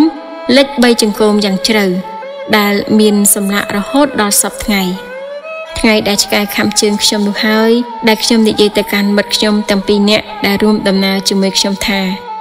សប្តាហ៍ថ្ងៃឆ្កែវាមានសិទ្ធិច្រើនជាងយើងជាមនុស្សព្រោះវាមានសិទ្ធិការពារកូនរបស់វាហើយយើងជាមនុស្សមិនមានសិទ្ធិដូចជាសត្វឆ្កែទេមិត្តខ្ញុំទាំង2នាក់សម្លឹងមើលមុខខ្ញុំដោយការពេញចិត្តជាមួយសម្ដីនេះពាក្យនេះខ្ញុំនិយាយនៅប្រហែលពាក់កណ្ដាលខែតុលាឆ្នាំ1976ព្រោះតំបន់នោះនាឆ្នាំនោះគឺធ្លាក់ខ្យល់ពីជើងហើយនឹងមុនពេលដែលរ៉ានីឆ្លងទន្លេប្រហែលជាងកន្លះខែប្រធានយោធាតំបន់ថ្មីចាប់ផ្ដើមបញ្ចេញអំណាចរបស់គាត់មកលើរូបខ្ញុំនិងអង្គភាពរបស់ខ្ញុំមានអារម្មណ៍ថាខ្ញុំត្រូវបានសង្ស័យដោយពួកសន្តិសុខនិងប្រធានយោធាតំបន់ថ្មីនេះព្រោះមិត្តភ័ក្តិមួយចំនួនដែលជាអ្នកដែលមានខ្សែបណ្ដាញសម្ងាត់របស់ខ្ញុំត្រូវបានចាប់ខ្លួនរួចទៅហើយដោយសារមន្ទីរពេទ្យយោធាតំបន់ដែលភរិយាខ្ញុំរស់នៅមិនមានផ្នែកវះកាត់និងដោយការព្រួយបារម្ភខ្លាចមានបញ្ហានៃការឆ្លងទន្លេកូនដំបូងខ្ញុំបានពិភាក្សាជាមួយរ៉ានីនិងនាំនាងមកកាន់មន្ទីរពេទ្យតំបន់ដែលមានទីតាំងនៅអតីតអនុវិទ្យាល័យមេមត់ដែលពេលនេះ គឺជាវិទ្យាល័យបុណ្យរនីហ៊ុនសែនមេមត់ដែលមានភ្នោហ៊ុនកំសត់នៅទីនោះផងរ៉ានីចូលមន្ទីរពេទ្យរងចាំឆ្លងទន្លេនៅចុងខែតុលាឆ្នាំ1976ចំណែករូបខ្ញុំមិនមានឱកាសមកមើលនាងទៀតទេដោយប្រធានយោធាថ្មីនេះតម្រូវឲ្យចុះត្រួតពិនិត្យតាមបណ្ដោយខ្សែព្រំដែនកម្ពុជាវៀតណាមហើយនឹងធ្វើការគូសចម្លងផែនទីនិងការគូសពង្រីកផែនទីពីខ្នាត1 លើ 50,000 ទៅខ្នាត1 លើ 25,000 ដែលការងារនេះមិនមានអ្នកណាផ្សេងចេះធ្វើទេនៅអង្គភាពនេះក្រៅតែពីខ្ញុំដែលត្រូវធ្វើខ្លួនឯងល្ងាចថ្ងៃទី9 ខែវិច្ឆិកាម៉ោងប្រហែល 7:05 ល្ងាចប្រធានយោធាតំបន់បានចូលមកមន្ទីរសេនាធិការដែលខ្ញុំធ្វើការនៅផ្ទះនេះផងនិងស្នាក់នៅផងដោយមានតុកៅអីទូរស័ព្ទវិទ្យុតាក់ទងនិងផែនទីជាច្រើនផ្ទាំងដែលព្យួរនៅតាមជញ្ជាំងនៅលើតុមានផែនទីថ្មីមួយសន្លឹកขนาด1 លើ 25,000 ដែលខ្ញុំទើបតែគូសពង្រីកចេញពីផែនទីขนาด1 លើ 50,000 ដោយប្រើពេល5ថ្ងៃទើបរួចរាល់និងដែលខ្ញុំកំពុងតែគូសទីតាំងឈរជើងរបស់កងទ័ពចូលក្នុងផែនទីថ្មីនេះខ្ញុំបានអញ្ជើញប្រធានយោធារូបនេះឲ្យអង្គុយលើកៅអីរបស់ខ្ញុំតែគាត់មិនអង្គុយទេគាត់ខំមើលទៅលើផែនទីដែលព្យួរនឹងជញ្ជាំងដែលមានគូទីតាំងឈរជើងកងទ័ពបន្ទាប់មកគាត់ក៏រវៃទូរស័ព្ទភ្ជាប់ទៅកងវីរសេនាតូចលេខ75ដែលបោះទីតាំងប្រហែល3 គីឡូម៉ែត្រពីទីបញ្ជាការកងវីរសេនាធំគាត់ពិនិត្យមើលសពគ្រប់ដោយមិនទាន់និយាយអ្វីជាមួយខ្ញុំនៅឡើយបន្តិចក្រោយមកគាត់បាននិយាយពាក្យឌៀមដាមមកកាន់ខ្ញុំថាពួកអនុធនរស់នៅបែបនេះគឺគ្មានការកែប្រែទេពាក្យពួកអនុធនគឺខ្ញុំស្ដាប់ឡើងហឹងត្រជាអស់ទៅហើយដែលសម្ដីនេះចេញមកពីអ្នកចូលព្រៃតស៊ូមុនឆ្នាំ1970ប្រឆាំងទៅនឹងរបបសម្ដេចព្រះនរោត្តមសីហនុមកលើមនុស្សដោយពួកខ្ញុំដែលចូលតស៊ូក្រោយឆ្នាំ1970តាមការអំពាវនាវរបស់សម្ដេចព្រះនរោត្តមសីហនុនឹងច្រើនតែសម្ដៅទៅរកសិស្សសាលាដែលចេញពីទីក្រុងដូចរូបខ្ញុំនេះឯងឮពាក្យនេះខ្ញុំក៏សួរទៅគាត់ថាតើបងចង់និយាយពីអ្វីខ្ញុំហៅគាត់ថាបងពីព្រោះគាត់មានអាយុច្រើនជាងខ្ញុំប្រហែល5ឆ្នាំគាត់មិនឆ្លើយតបជាមួយសំណួរខ្ញុំទេតែបែរជាអប់រំខ្ញុំថាល្មមកែខ្លួនជាវណ្ណៈអធនហើយខ្ញុំមិនឆ្លើយតបអ្វីជាមួយគាត់ទេព្រោះខ្ញុំគិតថាគាត់ចង់បង្ករឿងដោយដែលគាត់ធ្លាប់បានធ្វើមកលើរូបខ្ញុំនិងអង្គភាពខ្ញុំកាលពីចុងឆ្នាំ1973និងដើមឆ្នាំ1974ដែលកាលនោះគាត់គឺជាប្រធានយុវជនតំបន់ដោយសារបុគ្គលរូបនេះដើរតួយ៉ាងសំខាន់ក្នុងសោកនាដកម្មរបស់ខ្ញុំនិងភរិយាខ្ញុំសូមរំលឹកពីទំនាក់ទំនងរវាងគាត់និងខ្ញុំបន្តិចដើម្បីងាយយល់ដល់ដំណើរសាច់រឿងចុងឆ្នាំ1973បុគ្គលរូបនេះក្នុងឋានៈជាប្រធានយុវជនតំបន់បានចុះទៅប្រជុំសម្ព័ន្ធយុវជននៅអង្គភាពរបស់ខ្ញុំដែលពេលនោះខ្ញុំជាមេបញ្ជាការកងទ័ពពិសេសដោយសារតួនាទីជាម្ចាស់ផ្ទះត្រូវយកចិត្តទុកដាក់ទទួលភ្ញៀវខ្ញុំក៏បានបញ្ជាឲ្យយុទ្ធជនចាប់មាន់2ក្បាលដើម្បីធ្វើជាម្ហូបមួយក្បាលឆាខ្ញីនិងមួយក្បាលទៀតស្ងោរជ្រូកក្រៅពីនោះគឺមានត្រីឌៀបអាំងថែមទៀតយើងក៏បានហូបបាយថ្ងៃត្រង់ជាមួយគ្នាបន្ទាប់ពីហូបបាយហើយការប្រជុំបានចាប់ផ្ដើមជាមួយនឹងសម្ព័ន្ធយុវជនប្រមាណជាង30នាក់ពេលប្រជុំខ្ញុំនិងអង្គភាពបែរជាទទួលបាននូវការតិះទៀនទៅវិញដូចជាប្រើពាក្យពួកអនុធនចូលចិត្តដេកស្រួលស៊ីឆ្ងាញ់ខ្វះការសន្សំសំចៃដូចជាអង្គភាពនេះជាឧទាហរណ៍ស្រាប់យុទ្ធមិត្តដែលចូលប្រជុំមើលមុខគ្នាចង់តបតតែខ្ញុំសម្លឹងមុខជាសញ្ញាថាឲ្យនឹកឲ្យស្ងៀមស្ងាត់ប៉ុន្តែបានប៉ុន្មានខែក្រោយមកប្រហែលជាខែកុម្ភៈឆ្នាំ1974គឺមុនពេលដែលខ្ញុំស្គាល់រ៉ានីប្រធានយុវជនតំបន់រូបនេះបានចុះទៅប្រជុំម្ដងទៀតពេលនោះខ្ញុំឲ្យយុទ្ធជនធ្វើម្ហូបដែលមានផ្លែត្រប់ដុតផ្លែចេកហើយនិងប្រហុក ខ្ញុំក៏ហូបបាយថ្ងៃត្រង់ជាមួយគាត់ទៀតបន្ទាប់ពីបាយហើយការប្រជុំក៏ចាប់ផ្ដើមពេលនេះគឺមនុស្សដដែលវាបានឌីលខ្ញុំថាខ្ញុំជាមេបញ្ជាការខ្ជិលច្រអូសខ្វះគំនិតច្នៃប្រឌិតមិនចេះបង្កបង្កើនផលចិញ្ចឹមមន្ទាលាក់ខ្ញុំទ្រាំមិនបានក៏ទះតុកឬសូភូមិយុទ្ធមិត្តខ្ញុំប្រហែលជាង30នាក់ដែលបានចូលប្រជុំក្រោកឈរឡើងយ៉ាងស្រស់គ្នាហាក់រងចាំបបបញ្ជាពីខ្ញុំនិយាយទៅកាន់ប្រធានយុវជនតំបន់ដែលមានទឹកមុខស្លេកស្លាំងដោយការភ័យខ្លាចនេះថាតើបងចង់បានអ្វីពីខ្ញុំឲ្យពិតប្រាកដមកលើកមុនឲ្យស៊ីម៉ុនស្ងោចោទពួកខ្ញុំថាជាពួកអនុធនចង់ស៊ីឆ្ងាញ់ដេកស្រួលខ្វះការសន្សំសំចៃហើយមកលើកនេះឲ្យស៊ីប្រហុកចោទពួកខ្ញុំថាខ្ជិលខ្វះគំនិតច្នៃប្រឌិតពេលដែលខ្ញុំកំពុងនិយាយប្រដៅប្រធានយុវជនតំបន់ឬសំឡេងម៉ូតូរបស់អនុបញ្ជាការវិរៈសេនាតូចមកដល់គាត់ក៏បានចូលមកខាត់ហើយយកប្រធានយុវជនតំបន់នេះចេញទៅ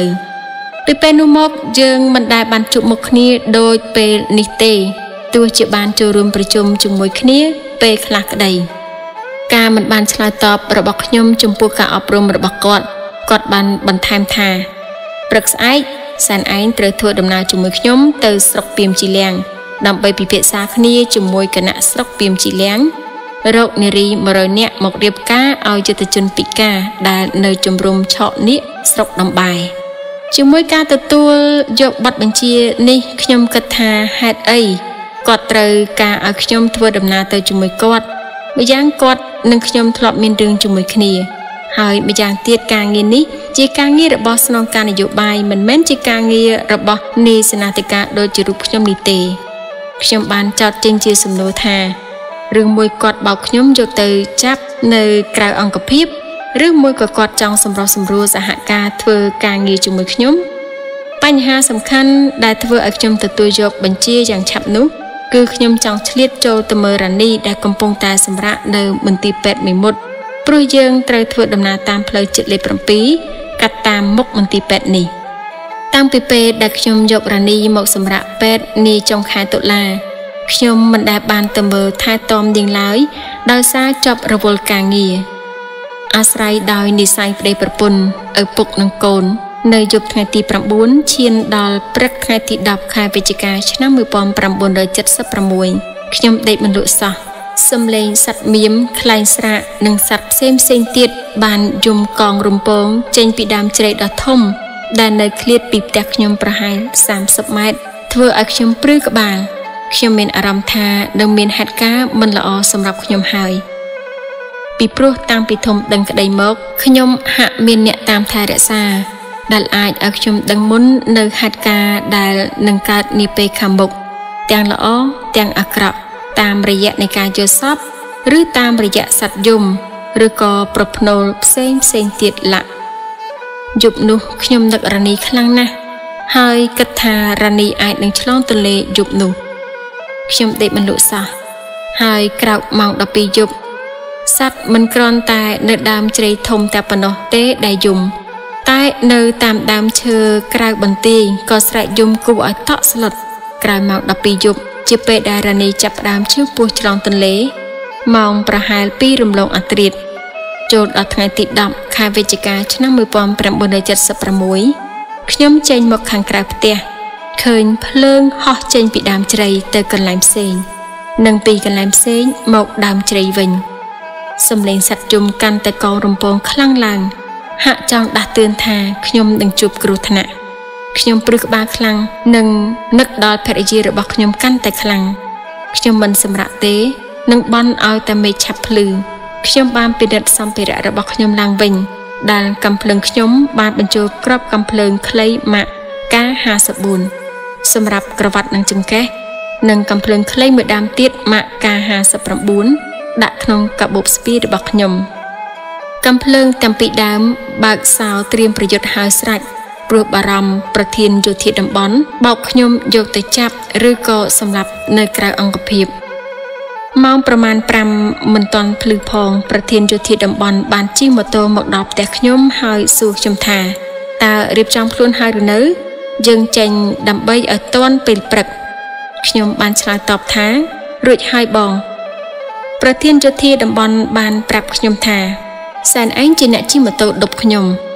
ពេលនោះខ្ញុំគិតថាពិតជាមិនស្រួលហើយហេតុអីគាត់ឲ្យខ្ញុំជិះម៉ូតូដប់គាត់ទៅវិញឆ្លៀតពេលមិនទាន់ចេញពីផ្ទះខ្ញុំបណ្ដាចូលទៅក្នុងបន្ទប់ដកយកកាំភ្លើងចេញពីស្រោមមកសៀតនៅចង្កេះខាងឆ្វេងងាយស្រួលប្រើដៃស្ដាំដកចេញហើយបាញ់តែម្ដងពេលជិះម៉ូតូចេញមកតាមផ្លូវខ្ញុំគិតថាប្រសិនម្នាក់នេះដកកាំភ្លើងភ្ជុំខ្ញុំពីក្រោយខ្ញុំត្រូវផ្ដួលម៉ូតូភ្លាមដើម្បីឲ្យដួលទាំងអស់គ្នានិងដើម្បីកុំឲ្យគាត់បាញ់ខ្ញុំពីក្រោយបានខ្ញុំត្រូវជិះម៉ូតូឲ្យលឿនព្រោះគាត់ពិតជាមិនហ៊ានបាញ់ទេនៅពេលដែលម៉ូតូនៅមានល្បឿនលឿននេះគឺជាការដែលខ្ញុំគិតដើម្បីការពារជីវិតនាពេលនោះតែរឿងបែបនេះមិនមានកើតឡើងនាពេលនោះទេដូចនេះហើយបានជាខ្ញុំយកការសន្និដ្ឋានមួយនេះថាមូលហេតុដែលគាត់ឲ្យខ្ញុំជិះម៉ូតូដប់គាត់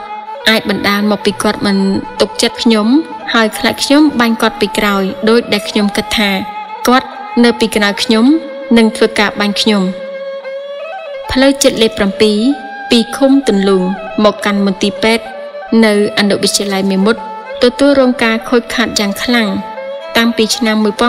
1970ដល់ឆ្នាំ1971ពេលដែលកងទ័ពអាមេរិកនិងវៀតណាមខាងត្បូងបញ្ជូនរថក្រោះមកបើកបរលើផ្លូវនេះគឺនៅពេលដែលគេចូលឈ្លានពានកម្ពុជានៅពេលនោះដូចនេះទោះត្រូវជិះលឿនក្នុងចម្ងាយផ្លូវជាង30គីឡូម៉ែត្រយើងត្រូវប្រើពេលប្រមាណ1ម៉ោងចេញមកម៉ោងជាង5មកដល់មន្ទីរពេទ្យម៉ោងជាង6ព្រឹកពេលទៅដល់មន្ទីរពេទ្យខ្ញុំក៏បត់ម៉ូតូចូលទៅមន្ទីរពេទ្យប្រធានយោធាតំបន់សួរខ្ញុំថាចូលមន្ទីរពេទ្យធ្វើអីខ្ញុំឆ្លើយថាចូលមើលប្រពន្ធខ្ញុំបន្តិចព្រោះគាត់សម្រាកនៅពេទ្យនេះគាត់ក៏ថាតែបន្តិចទេណាបញ្ញាប់ធ្វើដំណើរតាន់ព្រឹកក្រោយម៉ោង6ព្រឹកភាពតក់ស្លុតបានកើតឡើងសម្រាប់ខ្ញុំគឺនៅពេលដែលខ្ញុំបានចូលទៅដល់មន្ទីរពេទ្យស្ត្រីដែលសម្រាប់ព្យាបាលជាមួយនឹងភរិយារបស់ខ្ញុំបានស្រែកប្រាប់ខ្ញុំថាប្អូនប្រពន្ធប្អូនឆ្លងទន្លេឯកូនស្លាប់ហើយឯបងផ្សេងទៀតក៏ស្រែកថារ៉ានីឆ្លងទន្លេឯកូនស្លាប់ហើយមានបងស្រីម្នាក់បាននិយាយថារវល់តាណាមិនមកមើលប្រពន្ធទុកឲ្យប្រពន្ធឆ្លងទន្លេតាឯងខ្ញុំពុំឆ្លើយតបជាមួយពួកគាត់ទេតែប្រឹងរត់សម្ដៅទៅបន្ទប់សម្រាលកូនដែលបិទទ្វារជិតខ្ញុំរុញទ្វារបើកឡើងមិនឃើញរ៉ានីទេព្រោះពេទ្យបានបញ្ជូនរ៉ានីទៅបន្ទប់សម្រាប់មួយផ្សេងទៀតនិស័យឪពុកនិងកូនខ្ញុំបែរទៅជាសម្លឹងទៅឃើញទារកមួយដែលកំពុងតែហូរឈាមចេញតាមមាត់មានស្លាកស្នាមនិងឆ្អឹងខ្នងប៉ះទៅនឹងជ្រុងក្រែបាក់ឆ្អឹងខ្នងនិងមានប្រឡាក់ដីនោះគឺកូនដែលកាត់មកត្រូវពេទ្យធ្វើឲ្យរបូតពីដៃធ្លាក់ទៅលើជ្រុងក្រែហើយធ្លាក់ទៅដីទើបរើសពីដីមកដាក់ចោលនៅលើក្រែវិញដោយឃើញកូននៅហូរឈាមតាមមាត់នៅឡើយខ្ញុំក៏ប្រឹងស្រែកឲ្យគេជួយសង្គ្រោះជីវិតកូនខ្ញុំអ្នកជំងឺជាស្ត្រី5នាក់បានចូលមកជួយដោយក្តីអាណិតបន្តិចក្រោយមកប្រធានមន្ទីរពេទ្យក៏បានចូលមកដល់គាត់ក៏ជាមនុស្សល្អម្នាក់បានសម្ដែងនៃការសោកស្ដាយនិងសូមការអធិស្ឋានជំនួសគ្រូពេទ្យដែលធ្វើការធ្វេសប្រហែសធ្វើឲ្យមានរឿងសោកនាដកម្មនេះកើតឡើងខ្ញុំបានស្នើសុំប្រធានមន្ទីរពេទ្យឲ្យជួយរកចបកាប់ដើម្បីខ្ញុំយកសាកសពកូនខ្ញុំទៅកប់ប៉ុន្តែស្រាប់តែប្រធានយោធាតំបន់ស្រែកពីមាត់ទ្វារមកថាមិនបាច់យកខ្មោចកូននេះទៅកប់ខ្លួនឯងទេមានពេទ្យយកទៅកប់ហើយពេលឃើញប្រធានយោធាតំបន់មកដល់ខ្ញុំក៏បានស្នើសុំទៅគាត់ដោយពាក្យរៀបសារទាំងទឹកភ្នែកថាខ្ញុំសូមអនុញ្ញាតពីបងដើម្បីយកសពកូនទៅកប់និងនៅមើលថែប្រពន្ធខ្ញុំដែលទើបឆ្លងទន្លេអាខូខើមួយនេះចាប់ផ្ដើមបញ្ចេញនៅសារជាតិរបស់វាមកហើយវាមិនគ្រាន់តែមិនបានចូលរួមសោកស្ដាយនៅការបាត់បង់ដ៏ធំធេងរបស់ខ្ញុំតែវាបែរជាយកពេលនេះមកបំបាក់ស្មារតីខ្ញុំទៀតចម្លើយរបស់វាមកកាន់ខ្ញុំដំបូងវានិយាយថាចរិតពួកអនុធនមិនកែប្រែសោះកម្មសិទ្ធិមនោសញ្ចេតនាក្រាស់មិត្តឯងមិនមែនគ្រូពេទ្យទេបើមិត្តឯងនៅក៏អាកូននេះមិនរស់ឡើងវិញដែរមានពេទ្យយកខ្មោចកូននេះទៅកប់ហើយមិនបាច់ធ្វើខ្លួនឯងទេការងារអង្គការសំខាន់ជាងការងារបុគ្គលឮសម្ដីបែបនេះកំហឹងខ្ញុំក្តៅរោលពេញខ្លួន តែការអត់ធ្មត់គឺជារឿងចាំបាច់ព្រោះការដឹកនាំការតស៊ូរំដោះប្រទេសពីពួកអង្គការទើបអស់មនុស្សបែបដេរិឆាននេះមុនបិតាចេញទៅវាប្រាប់ខ្ញុំថាខ្ញុំទៅចាំនៅខាងក្រៅ15នាទីត្រូវតែចេញដំណើរប្រធានមន្ទីរពេទ្យដែលនៅទីនោះសម្ដែងការហួសចិត្តផងនិងភ័យខ្លាចផងហើយចូលរួមអាណិតអាសូរដល់ខ្ញុំជាមួយទឹកភ្នែកដែលស្រក់មកមិនឈប់ខ្ញុំបានទាញយកក្រមាពីកខ្ញុំដែលសើមដោយទឹកភ្នែករបស់ខ្ញុំមករុំសពកូនរបស់ខ្ញុំហើយស្នើសុំប្រធានមន្ទីរពេទ្យឲ្យជួយរកក្រដាស់សរសេរអក្សរថាកំសត់ដាក់ក្នុងកូនដបដើម្បីយកទៅកប់ជាមួយកូនខ្ញុំបំណងរបស់ខ្ញុំគឺដាក់ឈ្មោះកូននេះថាកំសត់និងងាយចំណាំដោយយើងមានអក្សរនៅក្នុងដបបិទចិត្តខ្ញុំមិនច្បាស់ថាប្រធានមន្ទីរពេទ្យបានធ្វើតាមសំណុំពររបស់ខ្ញុំឬក៏អត់នោះទេព្រោះតែប្រហែលខែក្រោយមកគាត់ក៏ត្រូវពួកអង្គការចាប់យកទៅសម្លាប់ដែរដូចនេះទើបខ្ញុំមិនដឹងថាសពកូនរបស់ខ្ញុំកប់នៅទីណាពិតប្រាកដបន្ទាប់ពីរុំសពកូននិងផ្ដាំផ្ញើជាមួយប្រធានមន្ទីរពេទ្យរួចហើយខ្ញុំក៏ប្រញាប់ទៅរករ៉ានីដែលកំពុងតែអាំងភ្លើងនៅបន្ទប់មួយទៀតតាមពិតរ៉ានីមិនបានឃើញមុខកូនយ៉ាងណានោះទេយើងជាប្តីប្រពន្ធក្មេងៗមើលមុខគ្នាយំដោយការស្ដាយស្រណោះខ្ញុំមិនមានក្រមាជូតទឹកភ្នែកទៀតទេដោយសារតែក្រមាបានយកទៅរុំសពកូនទៅហើយមានដៃអាវទាំងសងខាងសម្រាប់ជូតទឹកភ្នែកដ៏ឈឺចាប់នេះរ៉ានីផ្ដល់ក្រមាឲ្យខ្ញុំទាំងខ្លួននាងនៅរងាញ័រញាក់បន្ទាប់ពីឆ្លងទន្លេទៅបានប្រហែលជា1ម៉ោងសាក់សពកូនមិនបានយកទៅកប់ភរិយាទើបឆ្លងទន្លេមិនបាននៅមើលថែទាំតើទំហំនៃការឈឺចាប់ប៉ុណ្ណាតែខ្ញុំបានយកឈ្នះលើចិត្តខ្លួនឯងដើម្បីការងារធំជាងគឺការរំដោះប្រជាជនកម្ពុជាចេញពីរបបប្រល័យពូជសាសន៍ប៉ុលពតខ្ញុំបន្តដំណើរជាមួយប្រធានយោធាតំបន់ទៅឃុំពីមជីលៀងស្រុកពីមជីលៀងនាពេលនោះនិងជាស្រុកត្បូងឃ្មុំនាពេលនេះគឺជាការធ្វើដំណើរដោយបង្ខំចិត្តក្នុងពេលដែលវិញ្ញាណទាំងអស់នៅជាមួយភរិយាដ៏កំសត់និងការសោកស្ដាយចំពោះកូនដែលបាត់បង់ជីវិតទៅយើងបានធ្វើដំណើរនិងធ្វើការនៅទីនោះមួយយប់និងមួយព្រឹកពេលរសៀលថ្ងៃទី11ខែវិច្ឆិកាឆ្នាំ1976ពួកយើងបានធ្វើដំណើរត្រឡប់មកអង្គភាពវិញក្នុងពេលដែលធ្វើដំណើរខ្ញុំបានឆ្លៀតស្នើសុំប្រធានយោធាតំបន់ផ្សារជាថ្មីម្ដងទៀតដើម្បីបាននៅមើលថែទាំភរិយាខ្ញុំប៉ុន្តែសំណើដដែលចម្លើយក៏ដដែលបន្ថែមដោយការអប់រំមកលើខ្ញុំថាខ្វះចរិតដាច់ខាតក្រោយពេលដែលមានប្រពន្ធខ្ញុំខឹងខ្លាំងណាស់ស្ទើរតែអត់ទ្រាំមិនបានបំរុងទាញកំភ្លើងបាញ់អាចង្រៃនេះនៅម្ដុំប៉ោះតាកុកចន្លោះភូមិស្អំនិងភូមិដាដែលនាពេលនោះមានសត្វតែព្រៃគ្មានមនុស្សគ្មានស្រែចម្ការផ្ទះសម្បែងដូចពេលនេះទេប៉ុន្តែខ្ញុំនៅតែអត់ធ្មត់បានដើម្បីដឹកនាំការតស៊ូមួយដែលខ្លួនបានជាម្ចាស់ការរៀបចំកម្លាំងជាបណ្ដាញសម្ងាត់មួយចំនួននិងដែលមានមួយចំនួនត្រូវបានគេចាប់ខ្លួនរួចទៅហើយដូចនេះចលនាតស៊ូត្រូវតែមានជាបន្តមិនអាចបាត់បង់ដោយសារកំហឹងរបស់ខ្ញុំបានឡើយម៉ោងប្រហែល4ល្ងាចម៉ូតូមកដល់មុខមន្ទីរពេទ្យខ្ញុំឈប់ម៉ូតូដោយមិននិយាយអ្វីទាំងអស់ព្រោះខ្ញុំគឺជាអ្នកជិះស្រាប់ខ្ញុំដើរចូលទៅបន្ទប់ដែលរ៉ានីសម្រាប់ពិនិត្យឃើញថារ៉ានីហើមមុខហើមខ្លួនបន្ទាប់ពីឆ្លងទន្លេបានប្រហែល35ម៉ោងដោយសាររ៉ានីគឺជាគ្រូពេទ្យឆ្មបស្រាប់នាងបានប្រាប់ខ្ញុំថាអាចមកពីពេទ្យកាយទម្លាក់សុខមិនអស់ពួកយើងបានត្រឹមតែទឹកភ្នែកតែរ៉ានីហាក់រឹងប៉ឹងជាងខ្ញុំនិងយល់ពីការងារដែលខ្ញុំត្រូវធ្វើទោះខ្ញុំមិនដែលប្រាប់នាងក៏ដោយខ្ញុំចាក់ចេញទៅទាំងទឹកភ្នែកដោយការអាណិតភរិយានិងពុំបានទៅសួរប្រធានមន្ទីរអំពីទីកន្លែងដែលកប់សាកសពកូនខ្ញុំដែរ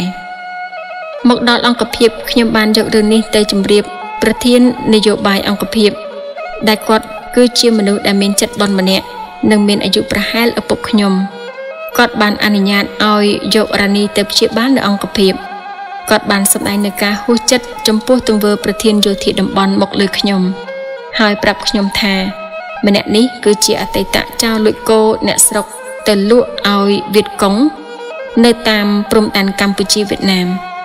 ដល់ប៉ូលីសទៅតាមរកចាប់ក៏រត់ចូលព្រៃតស៊ូជាមួយនឹងខ្មែរក្រហមក្នុងអំឡុងឆ្នាំ1968ទើបក្លាយជាអ្នកមានអំណាចដ៏អស្ចារ្យក្នុងរបបខ្មែរក្រហមប្រហែលដោយសារតែប្រធាននយោបាយអង្គភាពបានប្រាប់ទៅគាត់ថាខ្ញុំអន់ចិត្តនិងដោយសារយុទ្ធជនក្នុងអង្គភាពនេះស្ថិតក្រោមបញ្ជាខ្ញុំទើបធ្វើឲ្យប្រធានយោធាតំបន់រូបនេះចាក់ចេញពីអង្គភាពតាំងពីប្រលប់ថ្ងៃទី11ខែវិច្ឆិកាឆ្នាំ1976ទៅរស់នៅទីបញ្ជាការយោធាតំបន់នៅឯចំការដូងស្រុកមេមត់ដែលទើបតែកសាងរួចមុនពេលភ្លឺព្រឹកថ្ងៃទី12ខែវិច្ឆិកាឆ្នាំ1976ខ្ញុំប្រញាប់ចេញទៅមន្ទីរពេទ្យដើម្បីដឹកយករ៉ានីមកអង្គភាពរបស់ខ្ញុំដែលបោះទីតាំងនៅភូមិកោះថ្មឃុំទន្លូងពេលមកដល់ក្រឡេកឃើញចិត្តមិត្តខ្ញុំបានជួយរៀបចំបន្ទប់ជញ្ជាំងព្យល់ឲ្យខ្ញុំពួកគេបានដឹងពីរឿងកូនខ្ញុំស្លាប់និងភរិយារបស់ខ្ញុំឈឺពួកគេបានចូលរួមសោកស្ដាយនឹងការលំបាកជាមួយនឹងប្តីប្រពន្ធរបស់យើងជាសំណាងល្អដែលខ្ញុំបានយករ៉ានីមកឲ្យឆ្មក់បុរាណកាយទម្លាក់សុកតាន់ពេលបើពុំនោះទេនឹងទៅជាក្រឡាភ្លើងនឹងឈានទៅគ្រោះថ្នាក់ដល់ជីវិតជាមិនខានឡើយខ្ញុំបានបំពេញភារកិច្ចជាស្វាមីពិតប្រាកដសម្រាប់ភរិយាមួយរូបដែលបានលះបង់គ្រប់យ៉ាងដើម្បីរូបខ្ញុំដែលជាជនពិការម្នាក់ខ្ញុំរកបានអស់ល្អដើម្បីដុតកម្ដៅដែលចំនួនដើមហៅថាអាំងភ្លើងក្រោយពីឆ្លងទន្លេរួចឆ្នាំ1976ត្រូវនឹងឆ្នាំដែលមានធាតុអាកាសត្រជាក់ណាស់រ៉ានីមិនចេះផឹកស្រាដែលខ្ញុំបានផ្សំទុកជាមួយនឹងសត្វរញីនិងទឹកឃ្មុំដូចនេះខ្ញុំក៏ត្រូវរកវិធីផ្សំថ្នាំតាមចាស់និយាយប្រាប់ខ្ញុំក្លាយទៅជាអ្នកចេះផ្សំថ្នាំដើម្បីសុខភាពភរិយាសក់ក្បាលរបស់ខ្ញុំសម្បូរទៅដោយផេះព្រោះត្រូវផ្លុំភ្លើងដាំបាយដាំថ្នាំបម្រើភរិយារៀងរាល់ព្រឹកក្នុងចន្លោះម៉ោង4ដល់ម៉ោង5ខ្ញុំត្រូវក្រោកពីព្រលឹមដើម្បីលាបពន្លៃត្រាំស្រានិងដុតភ្លើងឲ្យប្រពន្ធខ្ញុំបម្រើរ៉ានីដូចជាបម្រើម្ដាយចាស់ប្រហែលជាងកន្លះខែទើបរឹងដៃរឹងជើងតែខ្ញុំនៅតែចាត់ទុកថាភរិយាខ្ញុំនៅសរសៃខ្ចីនៅឡើយដូចនេះបានជាខ្ញុំមិនបណ្ដោយឲ្យនាងធ្វើអ្វីហើយខ្ញុំក៏មិនទៅណាឆ្ងាយចោលនាងដែរទោះបីជួបការលំបាកតែនេះគឺជាលើកដំបូងហើយដែលខ្ញុំបានរស់នៅជាមួយគ្នាលើសមួយសប្តាហ៍បន្ទាប់ពីរៀបការហើយប្តីប្រពន្ធយើងបានរស់នៅជាមួយគ្នាដោយមិនសូវមានការរំខានពីពួកអង្គការដូចពីមុនឡើយក្នុងអំឡុងចុងខែមករាឆ្នាំ1977ភរិយាខ្ញុំចាប់ផ្ដើមមានផ្ទៃពោះសារជាថ្មីដែលជាកំណើតរបស់ហ៊ុនម៉ាណែតកូនប្រុសរបស់ខ្ញុំសប្តាហ៍ថ្ងៃនេះមានកូនលើកនេះមិនស្របទៅនឹងបំណងរបស់ខ្ញុំឡើយព្រោះមិនគួរមានកូនក្នុងកលៈទេសៈបែបនេះទេព្រោះខ្ញុំបានត្រៀមខ្លួនរួចជាស្រេចដើម្បីវាយពួកប៉ុលពតខ្ញុំបានសម្រេចចិត្តច្បាស់លាស់ហើយថាត្រូវតែងើបឈរឡើងវាយរលំពួកប៉ុលពតតែបញ្ហាស្ថិតនៅលើពេលវេលានិងវិធីសាស្ត្រប៉ុណ្ណោះប្រសិនមានការប្រយុទ្ធកាត់ឡើងតើប្រពន្ធខ្ញុំដែលមានផ្ទៃពោះឬកូនខ្ចីនឹងទៅជាយ៉ាងណាខ្ញុំស្រឡាញ់ភរិយា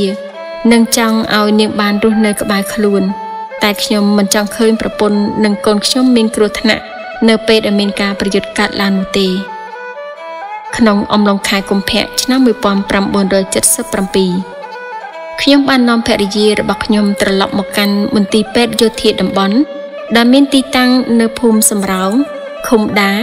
ស្រុកមេមត់ដែលជាកន្លែងគាត់ធ្វើការវិញបែកគ្នាលើកមុន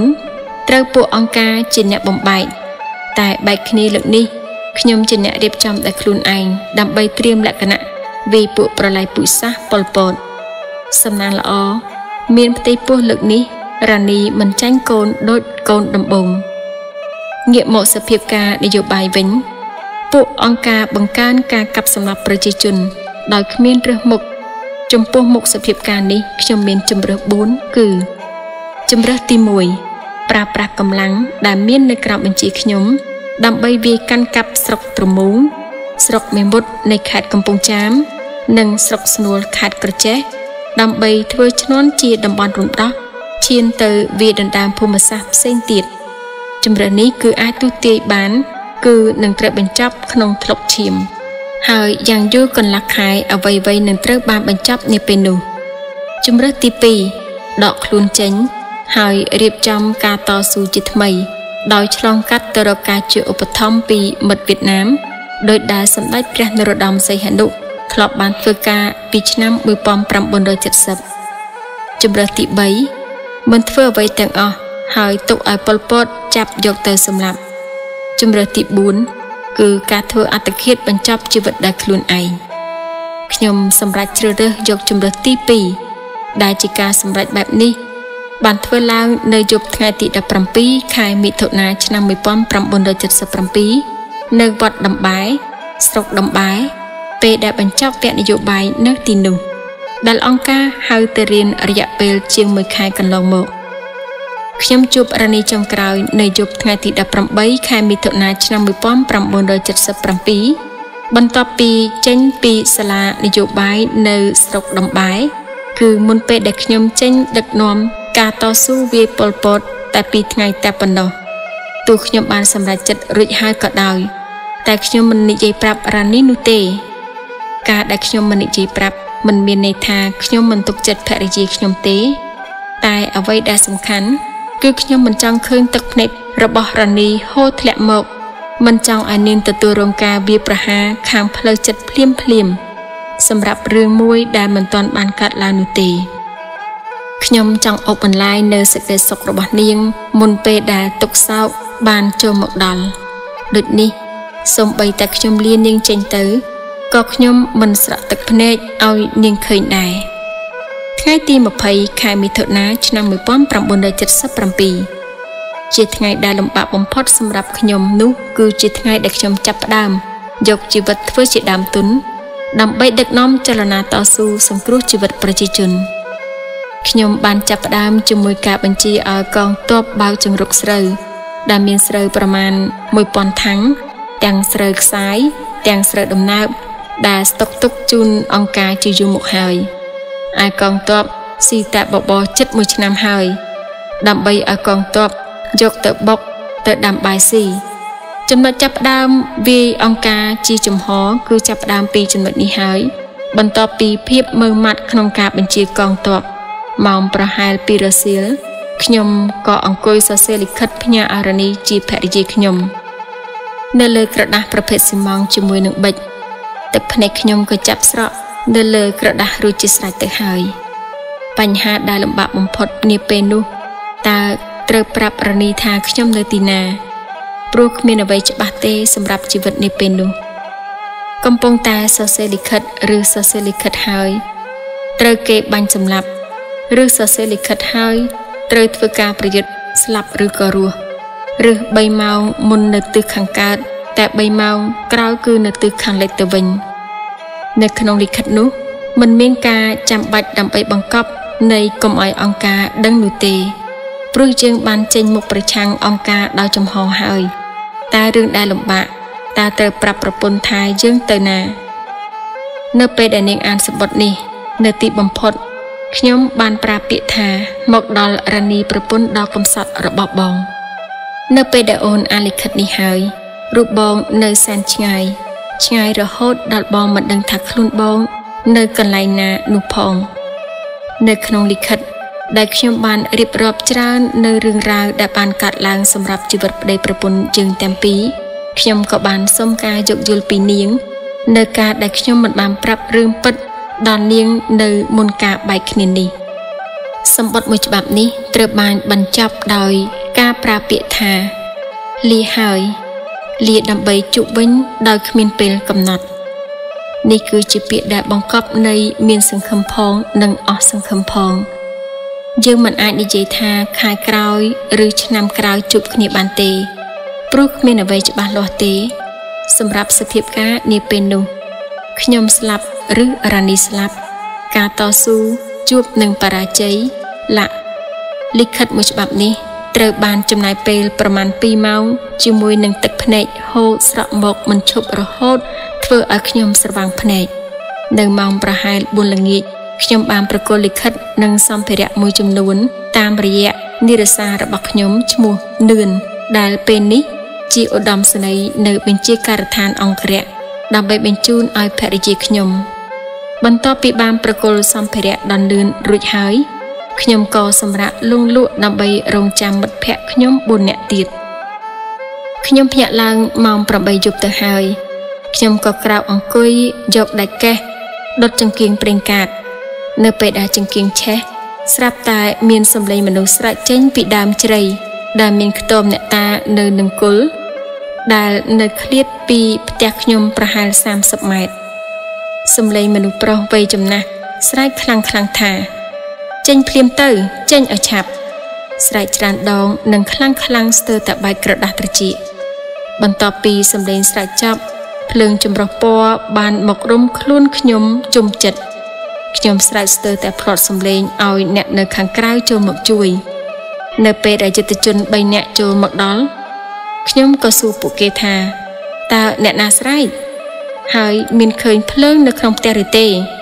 ពួកគេទាំង3នាក់បានឆ្លើយស្រោះគ្នាថាមិនឮនិងមិនមានឃើញអ្វីទាំងអស់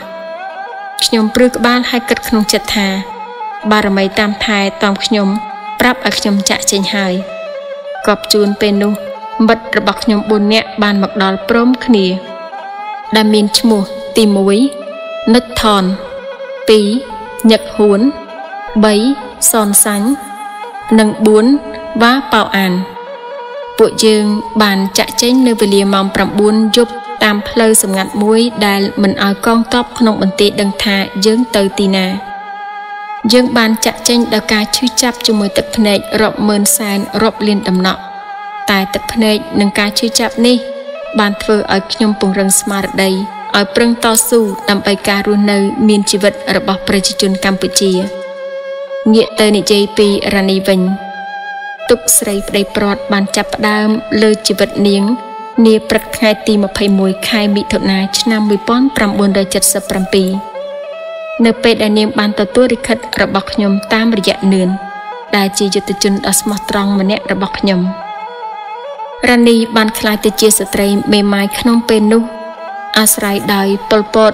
បានប្រកាសថាពួកគេបានបាញ់សម្លាប់ខ្ញុំកាលពីយប់ថ្ងៃទី20ខែមិថុនាឆ្នាំ1977នៅក្បែរព្រំដែនកម្ពុជាវៀតណាមការប្រកាសរបស់ពួកខ្មែរក្រហមថាខ្ញុំស្លាប់គឺដើម្បីកាត់បន្ថយនៅស្មារតីប្រឆាំងអង្គការពីសំណាក់កម្មាភិបាលយុទ្ធជននៅក្នុងអង្គភាពរបស់ខ្ញុំនិងអង្គភាពផ្សេងទៀតដែលកំពុងតែកើនឡើងតែការប្រកាសថាខ្ញុំស្លាប់ក៏បានជួយសម្រួលដល់រ៉ានីមួយផ្នែកពីការតាមដានរបស់ថ្នាក់ក្រោមខ្មែរក្រហមផងដែរព្រោះបើប្តីស្លាប់ទៅហើយគ្មានហេតុផលអ្វីត្រូវតាមប្រពន្ធតទៅទៀតទេលើកលែងតែមេដឹកនាំមួយចំនួនដែលដឹងរឿងពិតថាខ្ញុំនៅរស់ពិសេសគឺប្រធានយោធាតំបន់ដែលធ្លាប់ធ្វើបាបខ្ញុំកាលពីពេលមុនថ្ងៃទី20ខែតុលាឆ្នាំ1977ភរិយាខ្ញុំបានឆ្លងទន្លេបានកូនប្រុសគឺហ៊ុនម៉ាណែតនាពេលនោះក៏ដូចជាកាលពីយប់ថ្ងៃទី9ឆ្លងចូលដល់ថ្ងៃទី10ខែវិច្ឆិកាឆ្នាំ1976ដែរ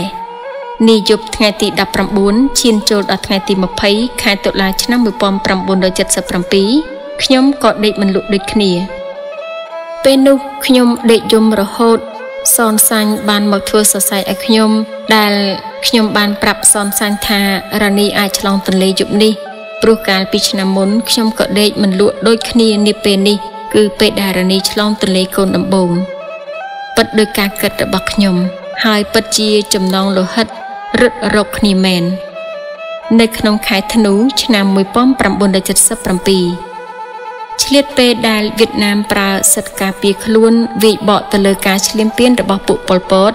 ដែលវាយចូលទៅសម្លាប់មនុស្សដុតផ្ទះសម្បែងបំផ្លាញទ្រព្យសម្បត្តិក្នុងទឹកដីវៀតណាមចាប់បង្ខំឲ្យវៀតណាមប្រើសិទ្ធិការពារខ្លួនវាយបកទៅពួកប៉ុលពតវិញពេលនោះខ្ញុំក៏បានចូលទៅស្រុកមេមត់និងចូលទៅពិនិត្យនៅមន្ទីរពេទ្យយោធាតំបន់ដែលត្រូវបានពួកប៉ុលពតជម្លៀសចេញតាំងពីខែវិច្ឆិកាឆ្នាំ1977ព្រោះមន្ទីរពេទ្យនេះនៅមិនឆ្ងាយពីព្រំដែននោះទេពេលចូលទៅមន្ទីរពេទ្យក្នុងផ្ទះដារ៉ានីស្នាក់នៅ ឃើញនៅសល់ខ្នើយនិងសៀវភៅដែលរ៉ានីសរសេរអំពីវិជ្ជាពេទ្យនៅទំព័រខាងក្រោយគឺមានអក្សរសរសេរពីខ្មៅដៃដែលសរសេរថាម៉ាណែតកើតម៉ោង 6 ព្រឹកថ្ងៃទី 20 ខែតុលាឆ្នាំ 1977 ទម្ងន់ 3 គីឡូ 2 ខាំតែមិនមែនជាអក្សររ៉ានីសរសេរខ្លួនឯងទេគឺនារីពេទ្យម្នាក់ដែលជួយសរសេរក្រោយពីឃើញអក្សរនេះខ្ញុំមានអារម្មណ៍ថារ៉ានីឆ្លងទន្លេយប់ថ្ងៃទី 20 ខែតុលាឆ្នាំ 1977 ដែលខ្ញុំដេកមិនលក់នោះហើយរឿងនេះត្រូវបានបញ្ជាក់ក្រោយពីការជួបគ្នាគឺម៉ាណែតកើតនៅថ្ងៃទី 20 ខែតុលាឆ្នាំ 1977 មែននេះគឺពិតជាចំណងលោហិតរត់រកគ្នាយ៉ាងពិតប្រាកដការបង្ហាញខ្លួនរបស់ខ្ញុំនៅឃុំដាស្រុកមេមត់មួយយប់ពីរថ្ងៃគឺបានបង្កើតនៅការលំបាកឲ្យរ៉ានីពីព្រោះមុនពេលនោះរ៉ានីប្តីស្លាប់តែពេលនេះរ៉ានីជាប្រពន្ធរបស់ជនក្បត់ស្ត្រីមេម៉ាយដែលមានប្តីស្លាប់ដោយសារតែប្រធានសន្តិសុខតំបន់ចាប់យកទៅសម្លាប់ត្រូវបានសម្រាលកូនបន្ទាប់ពីប្រធានសន្តិសុខតំបន់ត្រូវគេបាញ់សម្លាប់ដោយសារតែគាត់បាញ់សម្លាប់ប្រធានកងវរៈសេនាធំមួយរូបនេះគឺជារឿងពីលស៊ីពីលរបស់ពួកខ្មែរក្រហមពួកគេបានទម្លាក់កំហុសឲ្យប្រធានសន្តិសុខថាជាមនុស្សក្បត់ដែលបានសម្លាប់ប្តីរបស់ស្ត្រីមេម៉ាយទាំងនោះដូចនេះស្ត្រីមេម៉ាយដែលមានប្តីស្លាប់ហាក់បានទទួលការសណ្ដោសខ្លះៗពីពួកអង្គការសម្រាប់រ៉ានីខុសពីគេនៅត្រង់មានប្តីនៅរស់ហើយកំពុងតែដឹកនាំកម្លាំងតស៊ូវាពួកអង្គការទៀតផងរ៉ានីត្រូវរងនឹងការប្រមាថពីពួកអង្គការពិសេសពីប្រធានយោធាតំបន់ដែលជាមនុស្សខុសខើគួរឲ្យខ្លាចភរិយានិងកូនប្រុសរបស់ខ្ញុំរស់គឺធ្វើការដោយការលំបាកក្នុងនាមជាភរិយានិងកូនរបស់ជនក្បត់របស់អង្គការប្រល័យពូជសាសន៍គាត់បីកូនពីកន្លែងមួយទៅកន្លែងមួយតាមតែបញ្ជារបស់អង្គការឱកាសល្អបានមកដល់សម្រាប់ចលនាតស៊ូរបស់ខ្ញុំក៏ដូចជាភរិយាខ្ញុំនោះគឺនៅពេលដែលកងទ័ពឧត្តរទិសរបស់កែពកនិងកងទ័ពនិរដីទិសរបស់តាមុកបានចូលមកបង្ក្រាបភូមិភាគបុព្វាទិសប្រធានយោធាតំបន់ដែលជាមនុស្សខុសខើនិងដែលជាមនុស្សស្មោះត្រង់បំផុតរបស់អង្គការហើយដែលបានចាប់កងទ័ពក្នុងអង្គភាពខ្ញុំយកទៅសម្លាប់អស់យ៉ាងច្រើននោះក៏ត្រូវពួកមកពីឧត្តរទិសនិងនិរដីទិសចាប់យកទៅសម្លាប់ទាំងប្តីប្រពន្ធយ៉ាងវេទនាផងដែរឆ្លៀតពេលដែលពួកអង្គការវាគ្នានេះឯងនឹងការងើបឡើងតស៊ូរបស់កងទ័ពនិងប្រជាជននៅភូមិភាគបុព្វាទិសដែលដឹកនាំដោយសម្ដេចហេងសំរិនសម្ដេចជាស៊ីមនៅថ្ងៃទី 25 ខែឧសភាឆ្នាំ 1978ឱកាសនៃចលនាតស៊ូរបស់ខ្ញុំមានកាន់តែច្រើនដើម្បីឈានឆ្ពោះទៅរកជោគជ័យសម្រាប់រ៉ានីក៏ដូចគ្នាឆ្លៀតពេលដែលពួកមេដឹកនាំនៅតំបន់នោះមួយចំនួនស្លាប់និងមួយចំនួនងើបឡើងបះបោរប្រឆាំងប៉ុលពតភរិយារបស់ខ្ញុំបាននាំកូនទៅភូមិកំណើតរបស់ឪពុកម្ដាយពេលនោះម៉ាណែតកូនប្រុសខ្ញុំមានអាយុប្រហែល 8 ខែហើយគេមានជីដូននិងជីតាឪពុកធំម្ដាយធំម្ដាយមីងបងប្អូនជីដូនមួយរស់នៅជាមួយនឹងការជួយមើលថែទាំទោះទៅទីណាក៏ដោយនាពេលនោះពួកប៉ុលពតមិនផ្ដល់សេចក្តីសុខឲ្យដែរក្រុមគ្រួសារខាងភរិយាខ្ញុំជាច្រើនអ្នកត្រូវបានសម្លាប់និងមានមួយគ្រួសារស្លាប់ទាំងអស់តែម្ដងការបង្ក្រាបកាន់តែធ្ងន់ធ្ងរឪពុកម្ដាយក្មេករបស់ខ្ញុំបាននាំកូននិងចៅចូលលាក់ខ្លួននៅក្នុងព្រៃក្នុងអំឡុងខែសីហាឆ្នាំ 1978ដោយសារបងស្រីនិងបងប្រុសរបស់ភរិយាខ្ញុំមានកូនសុទ្ធតែស្រីម៉ាណែតកូនប្រុសខ្ញុំបានក្លាយទៅជាចៅប្រុសដំបូងនៃគ្រួសារនេះតាមការរៀបរាប់របស់ភរិយាខ្ញុំបានឲ្យដឹងថានៅក្នុងដំណាក់កាលនៃការរស់នៅដ៏លំបាកនៅក្នុងព្រៃនេះឪពុកក្មេករបស់ខ្ញុំគឺជាអ្នកថែទាំចៅប្រុសដ៏កំសត់មួយនេះពេលរត់គេចពីការតាមបាញ់សម្លាប់ម្ដងពីសំណាក់ពួកប៉ុលពតគាត់មិនដែលភ្លេចនាំទៅជាមួយនៅសម្ភារៈសម្រាប់ចៅរបស់គាត់ទេទៅដល់កន្លែងសុវត្ថិភាពកិច្ចការដែលគាត់ត្រូវធ្វើមុនគេគឺរៀបចំអង្រឹងឲ្យចៅដេក ការរស់នៅក្នុងព្រៃទាំងការភ័យខ្លាចស៊ីអត់ស៊ីឃ្លាននិងការរត់លូនគេចចេញពីការតាមកាប់សម្លាប់របស់ពួកប៉ុលពតបានបន្តរហូតដល់ថ្ងៃជ័យជំនះទី7 ខែមករាឆ្នាំ1979ដែលជាថ្ងៃដួលរលំនៃរបបប្រល័យពូជសាសន៍ប៉ុលពតនិងជាថ្ងៃនៃការរស់ឡើងវិញរបស់ជាតិនិងប្រជាជនកម្ពុជាខ្ញុំសូមបញ្ជាក់ជូនថាអ្វីដែលខ្ញុំសរសេររៀបរាប់អំពីភរិយាខ្ញុំនិងកូនខ្ញុំកាលពីថ្ងៃទី20 ខែមិថុនាឆ្នាំ1977ដែលជាថ្ងៃបែកគ្នារហូតដល់ថ្ងៃជួបគ្នានៅថ្ងៃទី24 ខែកុម្ភៈឆ្នាំ1979គឺបានមកពីការរៀបរាប់របស់ភរិយាខ្ញុំតែប៉ុណ្ណោះតាំងពីពេលបែកគ្នានាថ្ងៃទី20 ខែមិថុនាឆ្នាំ1977មកដល់ពេលបានជួបគ្នាវិញខ្ញុំមិនដែលបានទទួលព័ត៌មានពីភរិយាខ្ញុំទេប្រសិនជាទទួលបានវិញគឺសុទ្ធតែជាការបញ្ជាក់ថាភរិយាខ្ញុំបានស្លាប់ទៅហើយបន្ទាប់ពីរំដោះប្រទេសចេញផុតពីរបបប៉ុលពតនៅថ្ងៃទី7 ខែមករាឆ្នាំ1979រដ្ឋាភិបាលថ្មីមួយត្រូវបានបង្កើតឡើងនៅល្ងាចថ្ងៃទី8 ខែមករាឆ្នាំ1979ដែលមានឈ្មោះថាក្រមប្រឹក្សាប្រជាជនបដិវត្តន៍កម្ពុជាដែលក្នុងនោះខ្ញុំត្រូវបានតែងតាំងជារដ្ឋមន្ត្រីការបរទេសក្នុងវ័យមិនទាន់គ្រប់27ឆ្នាំផងអាចនិយាយបានថាជារដ្ឋមន្ត្រីការបរទេសដែលវ័យក្មេងជាងគេលើពិភពលោកនេះបន្ទាប់ពីបានមកបំពេញការងារនៅទីក្រុងភ្នំពេញនិងដោយមិនអាចស្វែងរកឃើញឬមានព័ត៌មានពីភរិយាខ្ញុំកាន់តែធ្វើឲ្យខ្ញុំជឿទៅលើព័ត៌មានដែលបញ្ជាក់ថាភរិយាខ្ញុំបានស្លាប់ទៅហើយការរំដោះប្រទេសចេញផុតពីរបបប៉ុលពតគឺជាការរីករាយតែវាមិនបានបញ្ចប់នៅទឹកភ្នែករបស់ខ្ញុំនៅឡើយទេ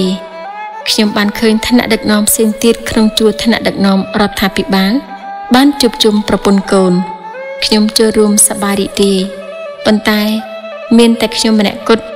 ដែលនៅសម្រក់ទឹកភ្នែកដោយមិនដឹងថាប្រពន្ធស្លាប់ឬក៏រស់គឺពុំទាន់មានដំណឹងទាល់តែសោះមិនថាតែភរិយាខ្ញុំទេសូម្បីតែព័ត៌មានពីឪពុកម្ដាយក្មេករបស់ខ្ញុំបងថ្លៃប្អូនថ្លៃ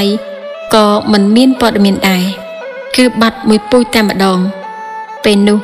ថ្នាក់ដឹកនាំមួយចំនួនបានហៅខ្ញុំថាជារដ្ឋមន្ត្រីពោះម៉ាយ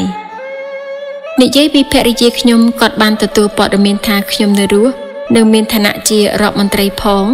តែដើម្បីសុវត្ថិភាពទាំងភរិយាខ្ញុំនិងក្រុមគ្រួសារមិនទាន់បង្ហាញខ្លួននៅឡើយ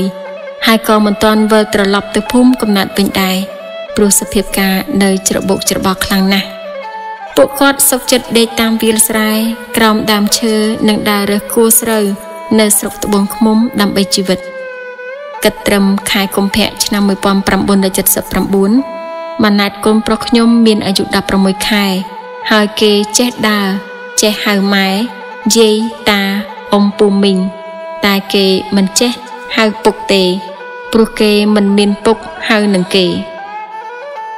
ពេលថ្ងៃដែលគេដើរនិងវាលេងតាមភ្លឺស្រែជាមួយនឹងការមើលថែពីជីតារបស់គេនៅពេលដែលម្ដាយគេទៅរើសគូស្រូវសម្រាប់អ្នកដែលមិនស្គាល់គ្រួសារនេះបានសម្គាល់ថារ៉ានីជាមេម៉ាយកូនមួយប្តីជារដ្ឋមន្ត្រីឯប្រពន្ធនិងកូនដេកតាមព្រៃនិងវាលស្រែវាហាក់ជាការឆោតល្ងង់តែបើមើលឲ្យស៊ីជម្រៅគឺវាបានបង្ហាញនៅការឆ្លៀសវៃមួយដែលខ្ញុំតែងតែចាត់ទុកថារ៉ានីគឺមានបញ្ញាគ្រប់គ្រាន់ដើម្បីឆ្លងកាត់នៅការលំបាកនេះតាំងពីពេលដែលខ្ញុំឃ្លាតចាកពីនាងនៅថ្ងៃទី20 ខែមិថុនាឆ្នាំ1977មកម្ល៉េះការមិនមានដំណឹងយ៉ាងយូររហូតជិត2ខែដូច្នេះ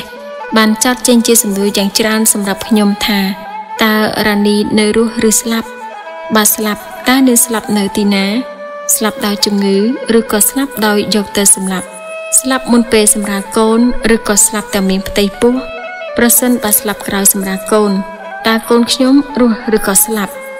ប្រសិនបើនៅរស់តើកូននោះប្រុសឬក៏ស្រីនិងកំពុងនៅទីណាសំណួរចាក់ស្រេះដែលសំណួរទាំងនេះបង្កើតឲ្យមានការឈឺចាប់និងទឹកភ្នែកហូរមកជារៀងរាល់យប់ថ្ងៃសម្រាប់រូបខ្ញុំ ប្រហែលពាក់កណ្ដាលខែកុម្ភៈឆ្នាំ1979ខ្ញុំយល់សប្តិឃើញរ៉ានីនៅម្ខាងព្រែកដែលខណ្ឌដោយទឹកជ្រៅហើយកណ្ដាលព្រែកដែលរ៉ានីនៅត្រើយម្ខាងនៃឃុំរកាខ្នុលស្រុកកំណើតរបស់នាងឯខ្ញុំនៅត្រើយខាងឃុំជំនិចស្រុកក្រូចឆ្មាដែលមានទីតាំងសាលារៀនដែលនាងធ្លាប់រៀនពីក្មេងខ្ញុំកំពុងទៅរកទូកដើម្បីឆ្លងទៅរកនាងស្រាប់តែនាឡិការោឡើងដាច់យល់សប្តិអស់ខ្ញុំក្រោកឡើងអង្គុយយំនិងមិនអាចស្វែងរកការយល់សប្តិនោះបន្តទៀតបាននាល្ងាចថ្ងៃទី24ខែកុម្ភៈឆ្នាំ1979ពេលខ្ញុំកំពុងតែធ្វើការនៅក្រសួងការបរទេសស្រាប់តែរដ្ឋមន្ត្រីក្រសួងសុខាភិបាលនោះបេងបានជិះរថយន្តទៅដល់ហើយប្រាប់ខ្ញុំថាប្រពន្ធកូននិងប្អូនស្រីរបស់ខ្ញុំមកដល់ផ្ទះហើយខ្ញុំឮគាត់ប្រាប់ដូច្នោះខ្ញុំមិនជឿតែម្ដងពីព្រោះរឿងនេះធ្លាប់កើត2លើករួចមកហើយលើកទី1នៅផ្ទះខ្ញុំក្បែរវិមានឯករាជ្យមានស្រីចំណាស់ម្នាក់បានដើរចូលមកផ្ទះខ្ញុំពេលដែលក្រឡេកឃើញគាត់ខ្ញុំក៏សួរថាអ៊ំស្រីអញ្ចឹងតាណាគាត់បានឆ្លើយដែលការគួរសមថាមករកតារដ្ឋមន្ត្រីការបរទេសគាត់ក៏ប្រាប់បន្ថែមថាគាត់គឺជាប្រពន្ធតារដ្ឋមន្ត្រីការបរទេសគាត់ឲ្យខ្ញុំទៅហៅប្តីគាត់មកជួបជាមួយនឹងគាត់លើដូច្នោះខ្ញុំក៏ជម្រាបគាត់ថាខ្ញុំនឹងហើយជារដ្ឋមន្ត្រីការបរទេសគាត់ក៏បានបង្ហាញនៅអាការៈងឿងឆ្ងល់តែក្រៅពីការបញ្យល់ថាគ្រាន់តែឈ្មោះដូចគ្នាគាត់ក៏លាចេញទៅតែមុននឹងគាត់ចេញទៅខ្ញុំក៏បានឲ្យអ្នកការពារទៅយកចេកស្ងោរប្រហែល5ផ្លែជូនទៅគាត់ពេលនោះរបបរបស់ខ្ញុំមានស្បៀងតែ16គីឡូទេគឺអង្ករ10គីឡូនិងពោត6គីឡូពេលដែលទទួលទានមិនគ្រប់ខ្ញុំក៏ទៅកាប់ចេកនៅខាងក្រៅផ្ទះយកមកស្ងោរឬក៏លាយជាមួយនឹងអង្ករដាំបាយខ្ញុំមិនបានអញ្ជើញគាត់ឲ្យចូលមកក្នុងផ្ទះទេដែលក្នុងផ្ទះក្តៅហើយក៏ធំក្លិនអាក្រក់និងមិនមានសាឡុងឬក៏កៅអីអង្គុយទេព្រោះខ្ញុំទើបតែរើចេញពីដំណាក់ច័ន្ទព្រះបរមរាជវាំងមកនៅផ្ទះនេះបានតែ3ថ្ងៃប៉ុណ្ណោះសូមបញ្ជាក់ថាក្រោយថ្ងៃរំដោះ7មករាឆ្នាំ1979ឋានៈដឹកនាំសំខាន់ទាំងអស់ត្រូវនៅជុំគ្នាក្នុងព្រះរាជវាំងដើម្បីងាយស្រួលការពារ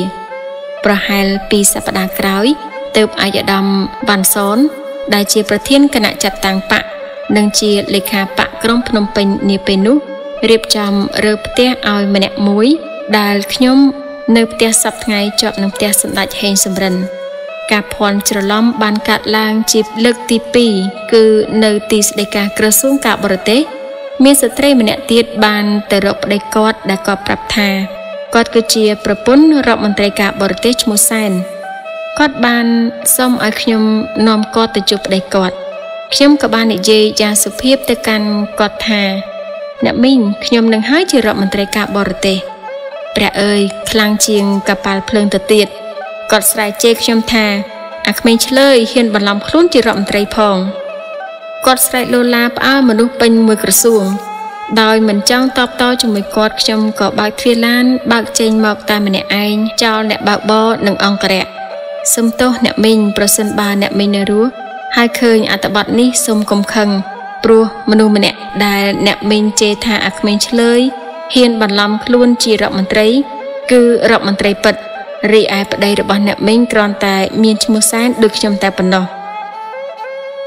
ដោយសារតែមានរឿងកាត់ឡើងនៅការភ័ន្តច្រឡំរហូតពីដងយ៉ាងដូចនេះទើបខ្ញុំមិនជឿលើការប្រាប់របស់រដ្ឋមន្ត្រីនោះបេងថាប្រពន្ធកូនរបស់ខ្ញុំមកដល់ផ្ទះតែពេលនោះម៉ោងប្រមាណ5ល្ងាចទៅហើយខ្ញុំក៏ត្រឡប់មកផ្ទះពិតជារំភើបចិត្តខ្លាំងណាស់ពេលចុះពីលើឡានក្រឡេកឃើញរ៉ានីប្អូនស្រីខ្ញុំស៊ីណាតនិងក្មេងប្រុសម្នាក់រ៉ានីប្រាប់ខ្ញុំទាំងទឹកភ្នែកថានេះហើយគឺជាកូនប្រុសរបស់យើងខ្ញុំខំទៅចាប់កូនតែកូននេះបែរជារត់គេចហើយស្រែកយំថាអត់ទេពូនិងរត់ទៅឲ្យម្ដាយរបស់គេទៅវិញម៉ាណែតបានហៅខ្ញុំថាពូរយៈពេល2ខែនៅពេលដែលម៉ាណែតព្រមហៅខ្ញុំថាពុកខ្ញុំមានរឿងអកុសលកើតឡើងជាថ្មីម្ដងទៀត